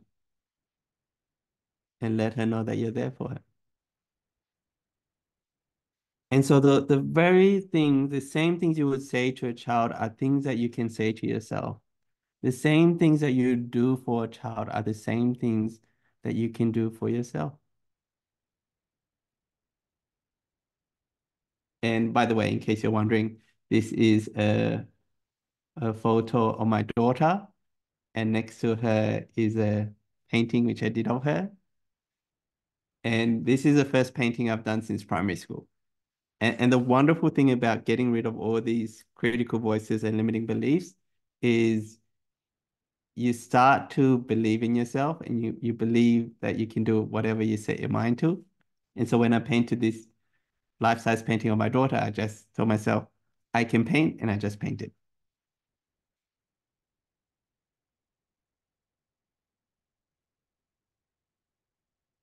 So like all of you, to not think of a pink elephant. Do not think of a pink elephant. Whatever you do, don't think of a pink elephant. Try really hard and not think of a pink elephant. Put all your effort into not thinking of a pink elephant. So how many of you briefly thought of an elephant? It might have only been a millisecond, but more than likely, yeah. And the thing with the subconscious mind is it's really bad at processing negatives. So when you tell yourself, don't think of a pink elephant, you're going to think of a pink elephant. When you tell yourself, don't feel stressed, you're going to feel stressed. Don't be anxious, you're going to be anxious. Don't worry about the worst case scenario, you're going to worry about the worst case scenario. Don't crash into that pole. I crashed into that pole. And so what's really important for us to learn to do is, instead of focusing on what we don't want to happen, is for us to focus on what we want to happen. And this is why I've come up with my version of the 80-20 rule. So anxiety comes from obsessing over the worst case scenario all of the time. And it's okay to think of the worst case scenarios some of the time, because it enables us to plan, prepare, take out insurances, take out contingencies, manage risks, etc. But the problem with focusing on the worst case scenario all of the time is it keeps us stuck. We procrastinate and we can't get to where we want to get to. And so the 80-20 rule is simply this. 20% of the time, sure, allow yourself to focus on the worst case scenario because it enables you to plan and prepare and take out insurance. But the other 80% of the time, focus on what you want to happen and put 80% of your energy into making that happen. And so the first question for you to ask yourself is, what are your worst case scenarios? What are the things which make you most anxious? What are you stressed about? And I'd like you to write them down or type them in the chat. Again, a problem well defined is a problem half solved. And so if you define this problem, it takes you closer to solving it. So what are your worst case scenarios? That's question one. Question two is, what are your best case scenarios? So what are the opposite of your worst case scenarios? So the opposite of ending up alone is being together with someone who cares for you. Or it could be being comfortable being by yourself. Whatever that means to you. And really define what is your best case scenarios, the opposite of your worst case scenario. And you are not alone. We're here for you. And then the third question is, what can you do to make your best case scenario happen?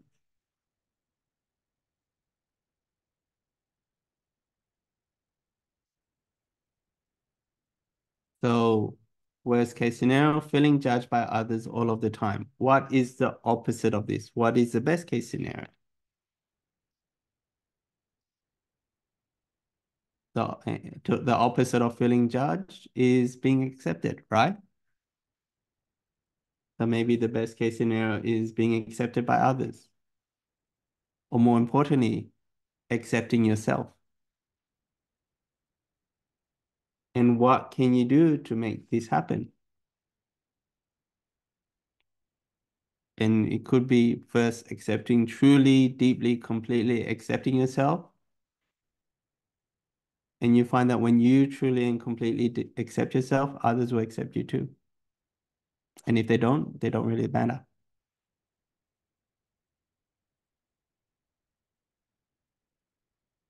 And by taking action, you're taking back power to yourself and you're empowering yourself.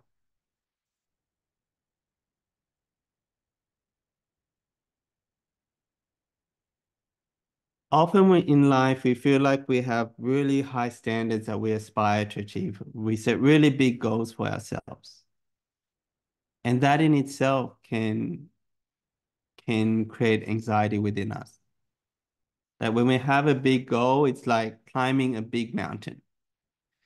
And it could take us days, months, or even years to get to the top. And the question to ask yourself is, as you climb up this mountain, every night you need to pitch your tent. When you pitch your tent, do you have the flaps, the opening facing up the mountain or down the mountain? Put your answer in the chat. Up or down? If you're climbing a big mountain, do you have the opening facing up or down the mountain?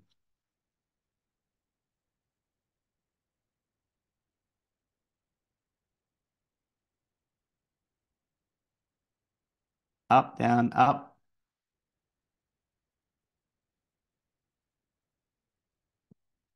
And so more often than not, we have our tents facing up the mountain so that when we wake up, we see where we need to go.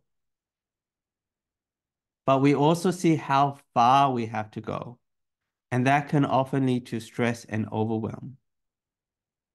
And so one thing we can allow ourselves to do is to pitch our tents facing down the mountain so that when we open our tent, we can see our progress, see how far we've come, see the obstacles that we've been able to overcome, and be proud of our progress.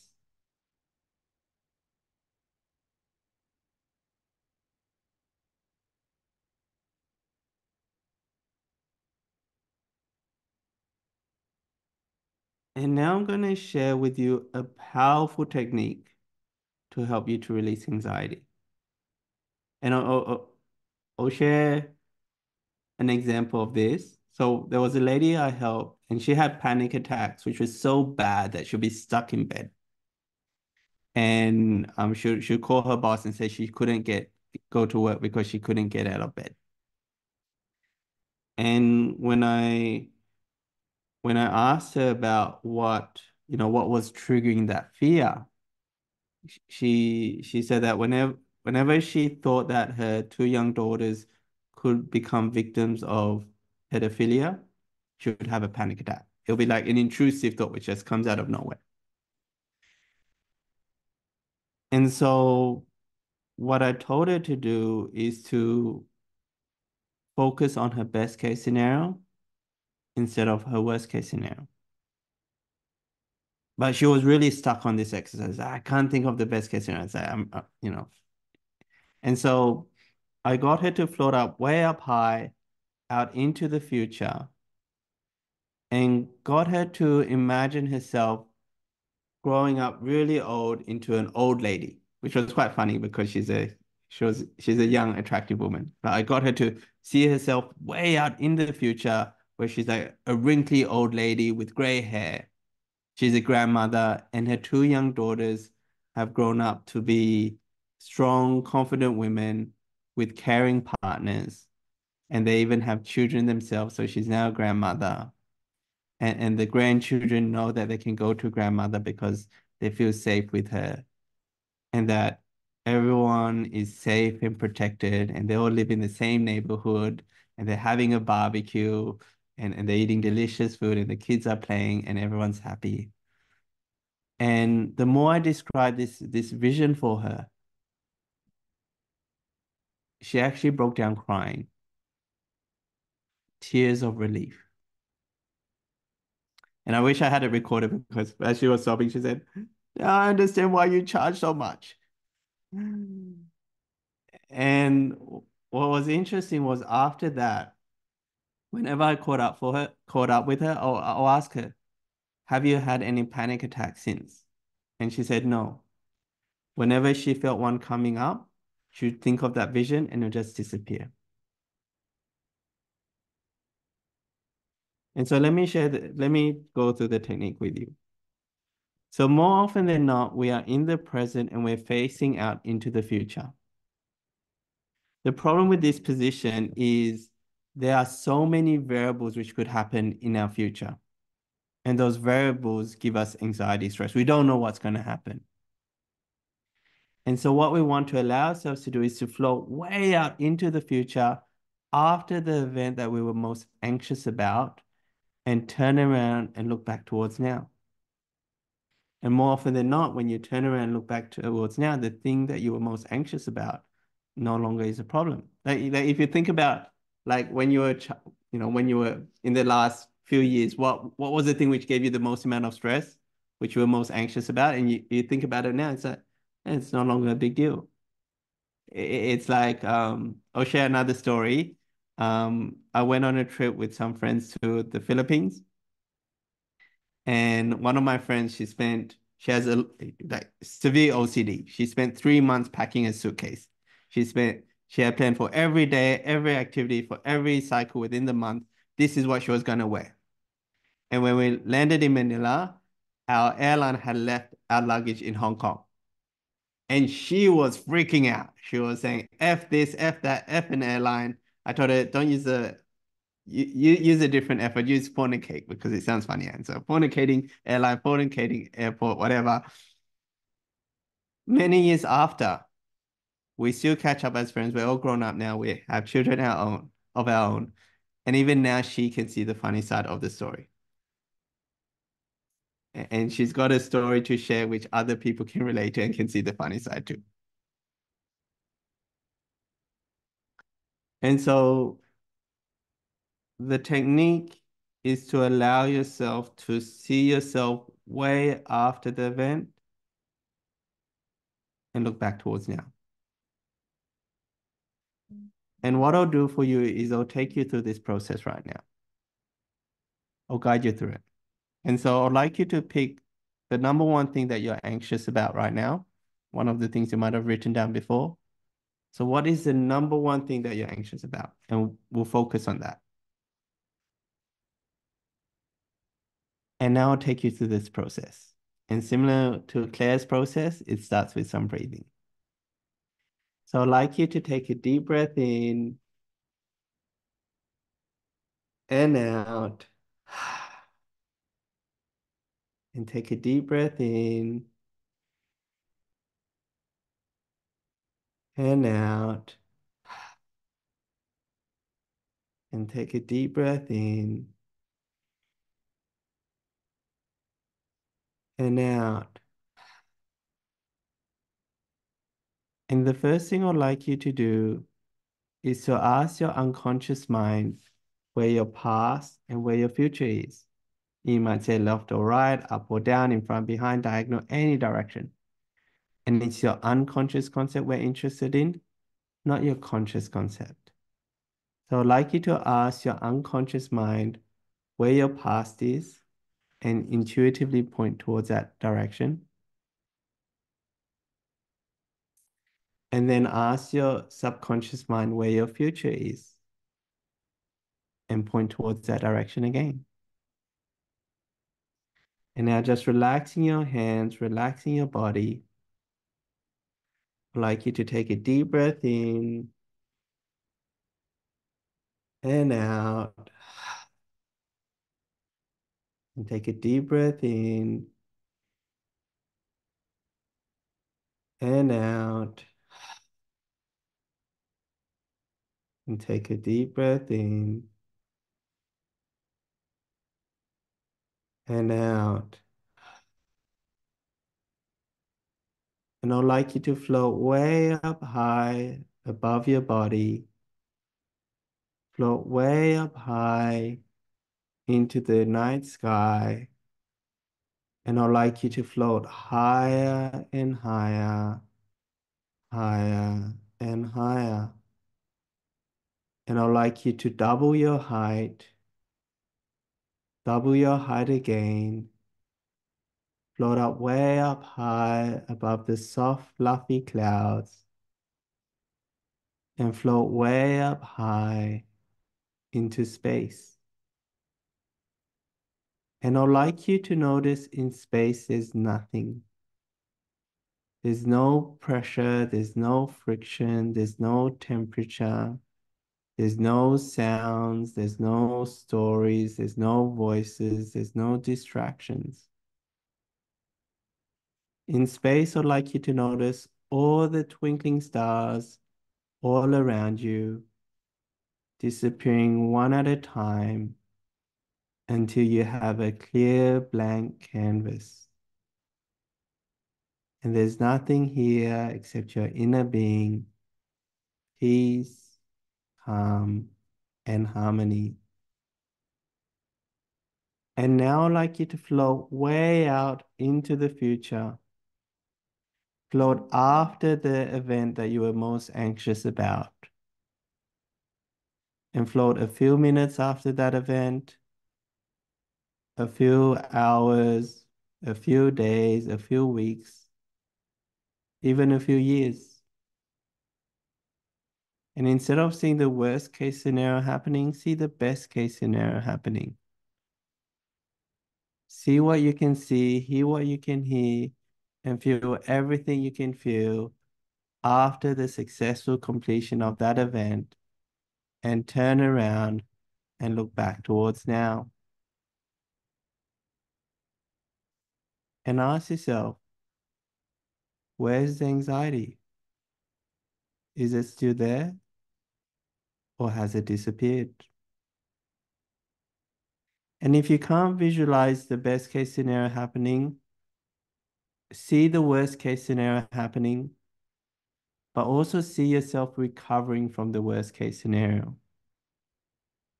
See how this worst case scenario made you stronger. You learned so much from it. It happened for you to gain certain skills, to gain certain experience, to learn and grow, to create a better life for yourself. And then again, see yourself floating a few hours, a few weeks, a few months, a few years after that worst case scenario.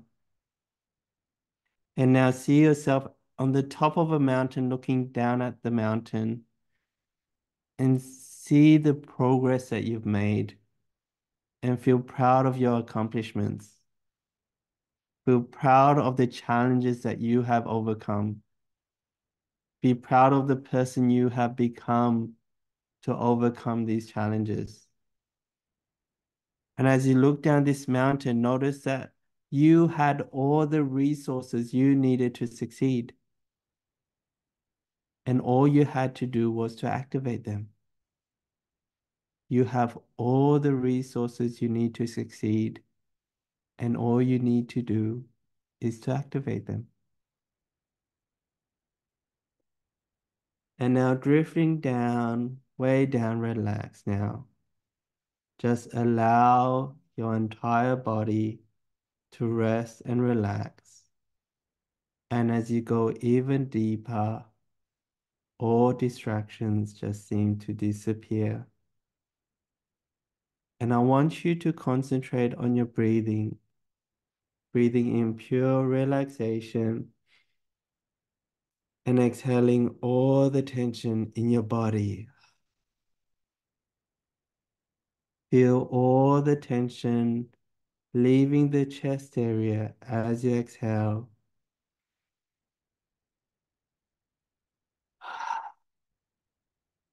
Feel yourself relaxing even deeper with each and every breath.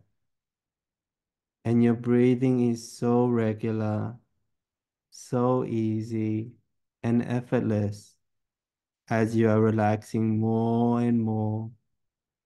And your entire body is completely and totally relaxing as you drift even deeper down with each and every breath. And you feel a warm, wonderful sense of relaxation and going even deeper down. And you may have noticed that some areas of the body are more easy to relax. And concentrating on those areas of the body that you find to be the most comfortable, very relaxed, and concentrating on those areas now. You are recognizing and realizing what there is about those areas that make you so comfortable and so very relaxed. And feeling all the sensations in those areas, the most relaxed and comfortable parts of your body. And allowing and feeling the comforting sensations of the most relaxed areas of your body begin to spread. And as this marvelous, warm, wonderful feeling of relaxation spreads to all the parts of the body, the feeling of relaxation becomes stronger and the relaxation spreads out beyond those areas and continuing to spread to all the parts of the body you desire to relax deeper and even deeper. Picture and imagine the relaxation spreading like the rays of sun, gently warming and relaxing like the rings of water spreading from a pebble tossed into a gentle pond, and the relaxation spreading to every muscle, cell, fiber, and bone in your body. And you're enjoying this tranquil, peaceful relaxation in every part of your body. And with every passing moment, this feeling of deep, tranquil, and comforting relaxation becomes stronger, and every cell, nerve, and part of your body knows and enjoys this wonderful sensation. And this wonderful feeling now goes out beyond the physical confines of your body, spreading out far beyond the skin to form a protective shield around you. And you can let this feeling spread far, far beyond your physical body, or keep it close like a second skin. And since this protective bubble or shield is your own creation, you can do with it what you wish. You can use this shield in any way you want to. And the uses of this shield are limitless. It can act as a filter to filter out those feelings or things going on around you, and filtering situations that are uncomfortable, and allowing you to let in those feelings you wish to let in and experience.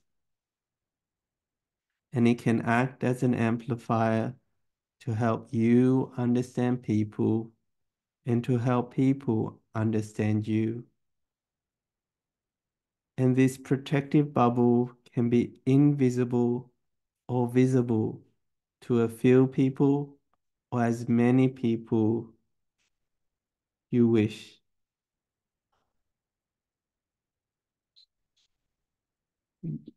And you are using this protective shield any way you choose to use it. And that is okay, because this shield is your own creation. And you are using this shield and enjoying comfort in every part of your body, practicing and using this shield and allowing it to spread, allowing it to go beyond the confines of your physical body. And you can experiment with it, making it as large as you like, using it as a transport to another place or time. And the more you use it, the stronger it becomes. And realizing now that when I awaken you, you can return to this place of peace, tranquility, and deep relaxation, and use this shield anytime you desire to do so. And you are using this shield and feeling the relaxation spread to all the parts of your body.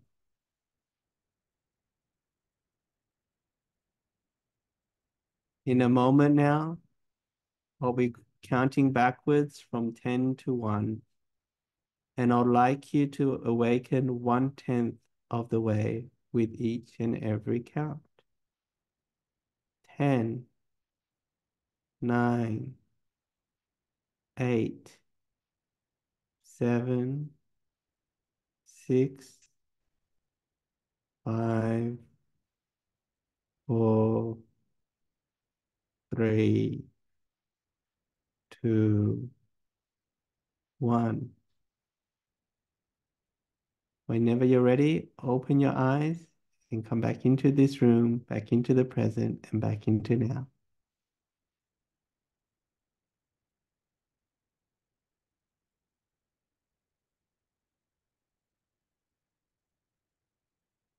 And if you're awake, type something in the chat so that I know that you're awake. And feel free to share how you're feeling right now.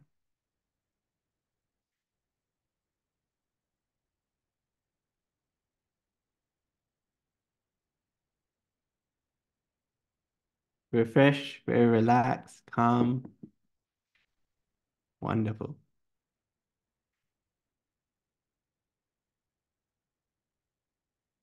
So we'll just really quickly go through the next few slides on long-lasting transformation.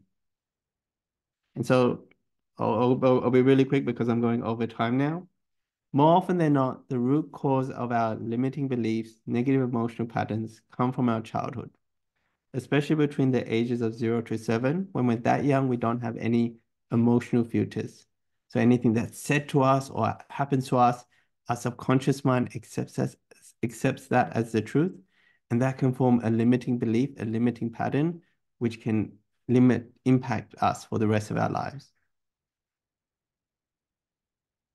And when we think of our negative emotions, we can think of a tree with 5 core branches: anger, sadness, fear, hurt, guilt.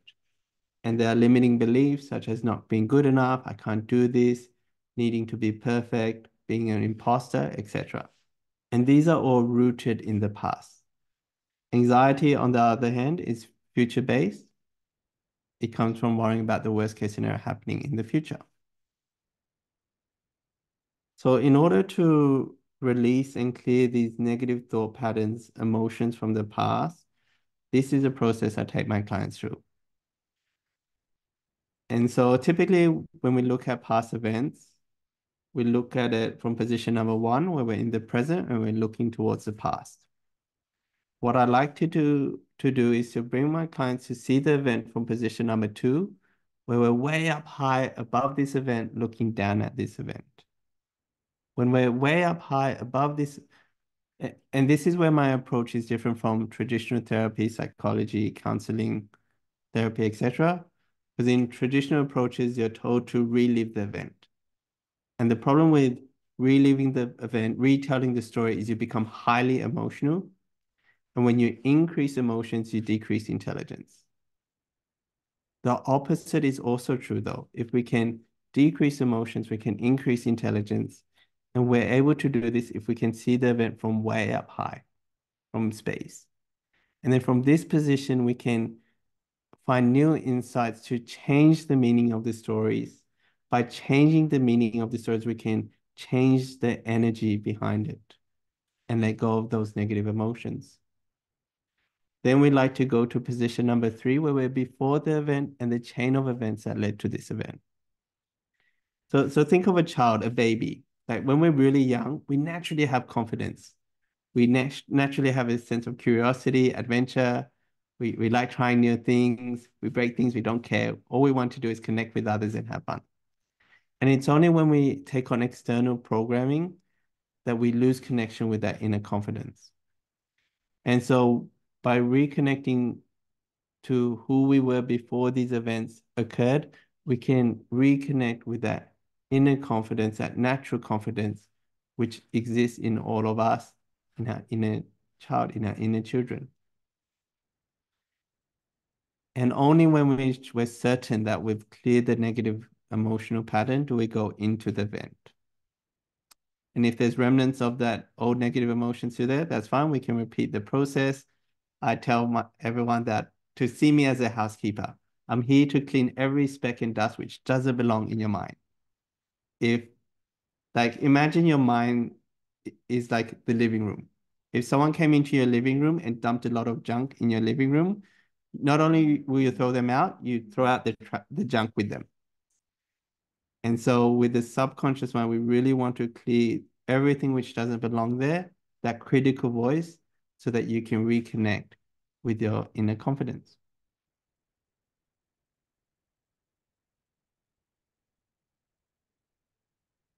So some some questions for you to think of after this session. One is, what prevents you from achieving your goals? What are your parents' most limiting beliefs? What are your most limiting beliefs? More often than not, your limiting beliefs are the same as your parents'. Why are you committed to letting go of these limiting beliefs? What has it cost you indulging in these beliefs?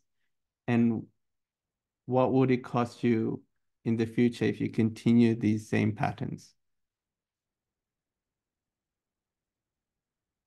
And so here's a few more testimonials. I'll just go through them really quickly. Roy is amazing at helping uncover limiting beliefs and working through any root causes of trauma and really understand them, see them from space, and let them go. Maxine, she says that my timeline therapy approach was very valuable in terms of understanding where her attitudes to money and relationship from it has come from. And Sayi says, I helped him to lose 10 kilos. And yeah, he felt really good after that. And it came from cleaning the mind. And so if you'd like to have a chat with me, you can scan the QR code, which will give you a link to my booking calendar, or you can email me at roy@purposeadvisory.com.au.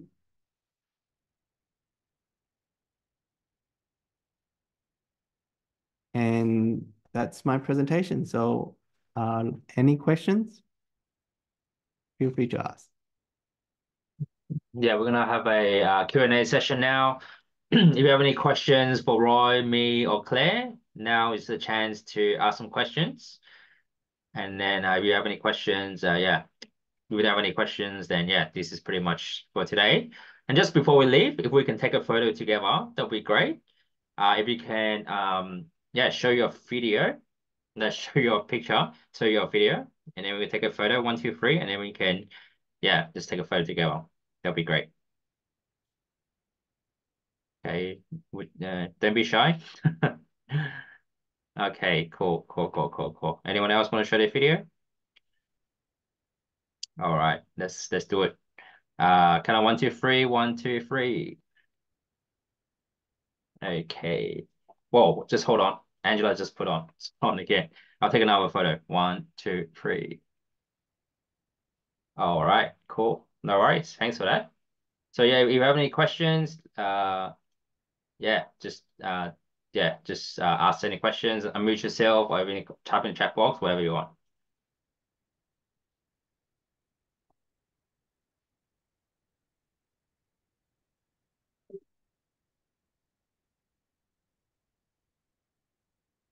And I'll include my booking link in the chat.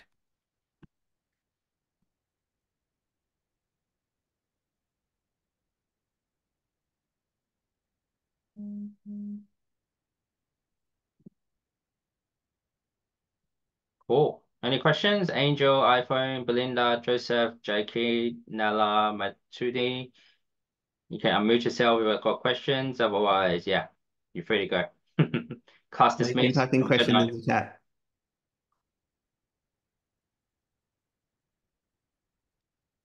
Or if you don't have questions, if you can share what was your best thing from today's session, webinar, or what was your key takeaways, or what can you implement in your life, changes to be made, that would be great as well.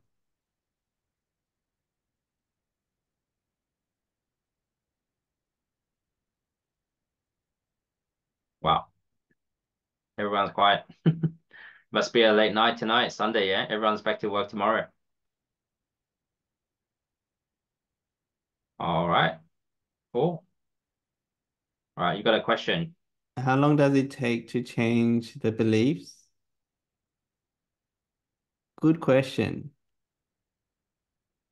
Typically, a belief doesn't,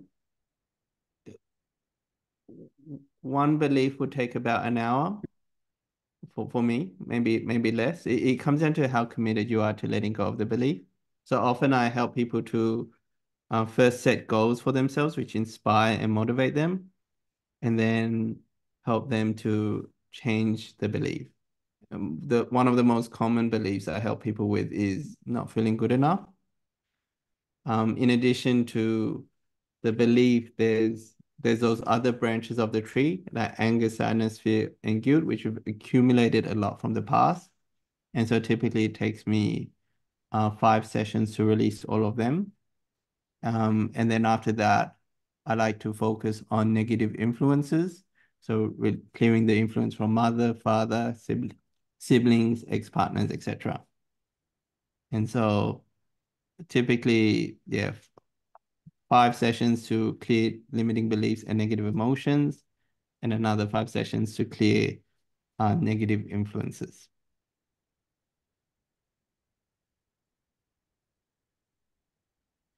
How to understand triggers when on the surface, it just looks like a reaction to an uncomfortable situation. That's a very good question. And so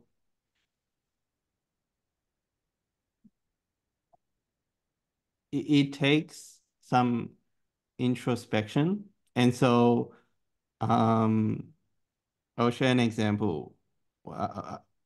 There was a time when I had this manager, and basically he told me I wasn't good enough and he wanted to performance manage me out of the team. And so, yes, that was a very uncomfortable situation, though the emotional trigger for me was I wasn't good enough. And my boss was just an external stimulus triggering that response. And so the first step is understanding what is the underlying limiting belief, and then shifting it.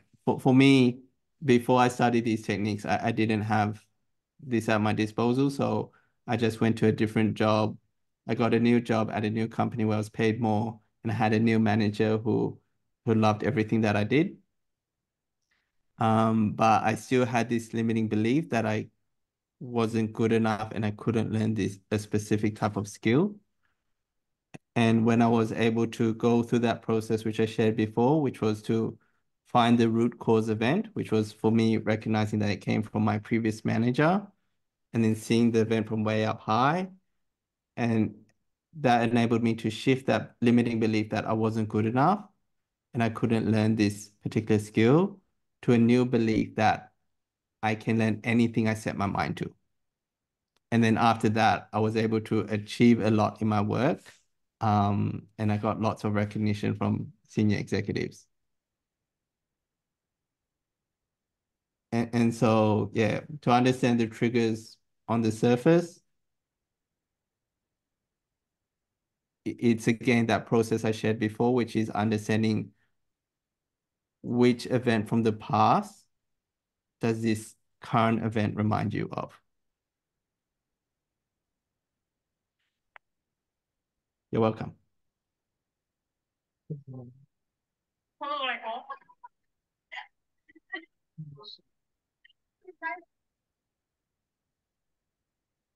Any other questions? And feel free to come off mute if you've got a question for myself or Claire or Sam.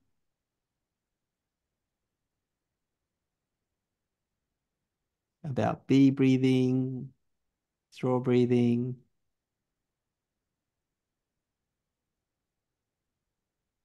Yeah.